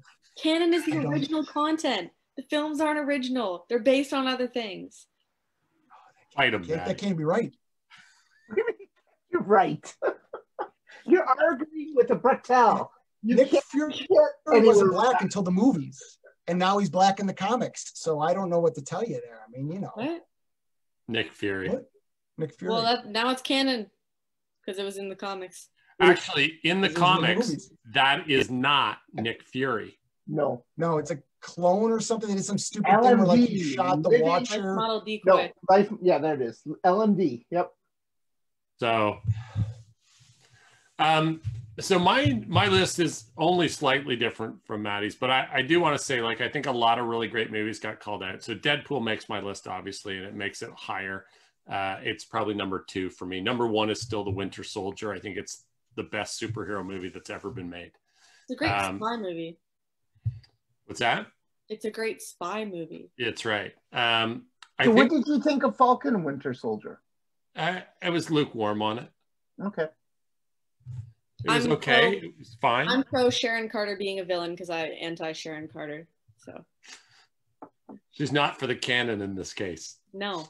This is the place where her love of canon goes to die. Just Sharon Carter. I think Ant-Man needs to get respect, so I'm certainly down with that. I think the fact that you called out the Edward Norton version of the Hulk should not be overlooked. I think that the Avengers should not be overlooked. And I think that Blade should not be overlooked. So my list is so similar. It's tough to kind of pick 5 right off the top, but I can tell you my 1, 2, 3 will go. 1 is The Winter Soldier. 2 is Deadpool. and 3. Wow, 3 might be a little tougher for me to decide on, but it might be Blade. It's definitely not Spider-Man. Into the Spider-Verse. Okay. Of any type. There's only 15 of them to choose from. They just keep making Spider-Man. I mean, they really do. Yeah. I will admit that out of all the Spider-Mans, Into the Spider-Verse was the best one that I saw. Yeah. Oh, yeah. But it took me forever to watch it because I was not convinced that it was going to be a good movie. I have to admit, Blade was originally on my list. I didn't put it on my list because I didn't want to hear a bunch of incest vampire bullshit. I mean, so since you guys have put it on there, I will remove Thor Ragnarok and change it with Blade. That's much more appropriate. 30 years ago, a young Maverick goes into the theater and the fate of E-Fed wrestling is forever changed. I can't. I've heard so much incest vampire bullshit that I was like, there's no way I'm incest vampires then. It's a very simple way to do that. There is a lot of crap. We waded into this. There's so much content out there, and obviously lots of interest from all of our player base who like it. I really appreciate that you guys took some time to go over this. We put this off for months. I'm super glad, Maddie, that you took the time to jump in and share with us. You should have to suffer the same crap I do listening to all of Eric's opinions about this stuff. So yes, you should. Hey, real quick, I know you're getting ready to sign off, but real quick, I just wanted to tell everybody that's in the chat. Next weekend, I'm going to shoot for doing another pro wrestling podcast. I'm also going to try to get Grayson over here and get a one-on-one with him because he's always interviewing everybody else. So if he has the time, I would point, but I can't tell which one. I think on mine, he's like way down there. There? Yeah. Okay, so I would like to be able to sit down and do him the service that he's done for everybody else, and let's pick the mind of Nighthawk, of Austin James, of Cole Styles, of Acid Ed. If he's got availability next Saturday, I would like to try to do that. So I do not. It's my son's birthday, and we're going golfing. So. Maybe then the following weekend. But that's something I would like to do down the road. But next Friday, I'm shooting to do a pro wrestling podcast. Chris, if you're around, and man, I would love to have you because I know you've got opinions. And yes, Axel, we'll talk about Sting and how much you hate him for 20 minutes. I was going to say an idiot. I didn't want to say an idiot. You're very wrong about this, Axel. You can't help it. You're 23 years old. The world is new to you. You don't understand how baby faces work. You don't understand what it's like to be a tentpole of a federation. I get it. But the slander has to stop. It only makes you look bad. So I need to follow that up since you threw out the word babyface. It's important that you all know that Ryan and I have grown up and we are adult faces. We are. It's true. Sometimes you gotta make hard decisions, like letting your aunt die instead of selling your marriage to Satan. I will Spider-Man being a classic Spider-Man jerk.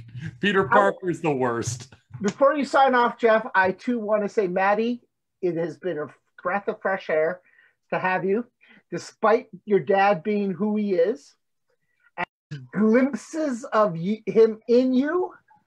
At least I think more of your mother's there than him, so that's good. Probably true. You should also get her to make a character and join FedEx, but just not tell anybody. There's 0% chance that either of them will ever find out. I was told that I could be Wonder Woman, but I was also told that I could also never take part. So, correct. Yeah. You should both those things are true. Yeah. We have guys that would do things to you that your dad would never want to know about. I'd have to kill people. Yeah. Yeah, true. If I had a daughter, I probably would let her play. I would not. Never. No sane person would allow their daughter to swim in these waters. Yeah, it was bad enough working at a comic store for 5 years. I already know more than I need to know. So Samite would protect you. He would see you as his. Maybe marry her. There we go. Yeah, that's exactly why we don't do those things. The FBI on the phone. I gotta go take this. So Got a call. All right, guys. Thank you so much for this. We'll see everybody. Maddie, get to sleep. You got an early morning. Good night, everybody. Oh, bye. Still wrong about all his opinions. And Brendan, I wouldn't say goodbye without saying how much Peter Parker sucks balls.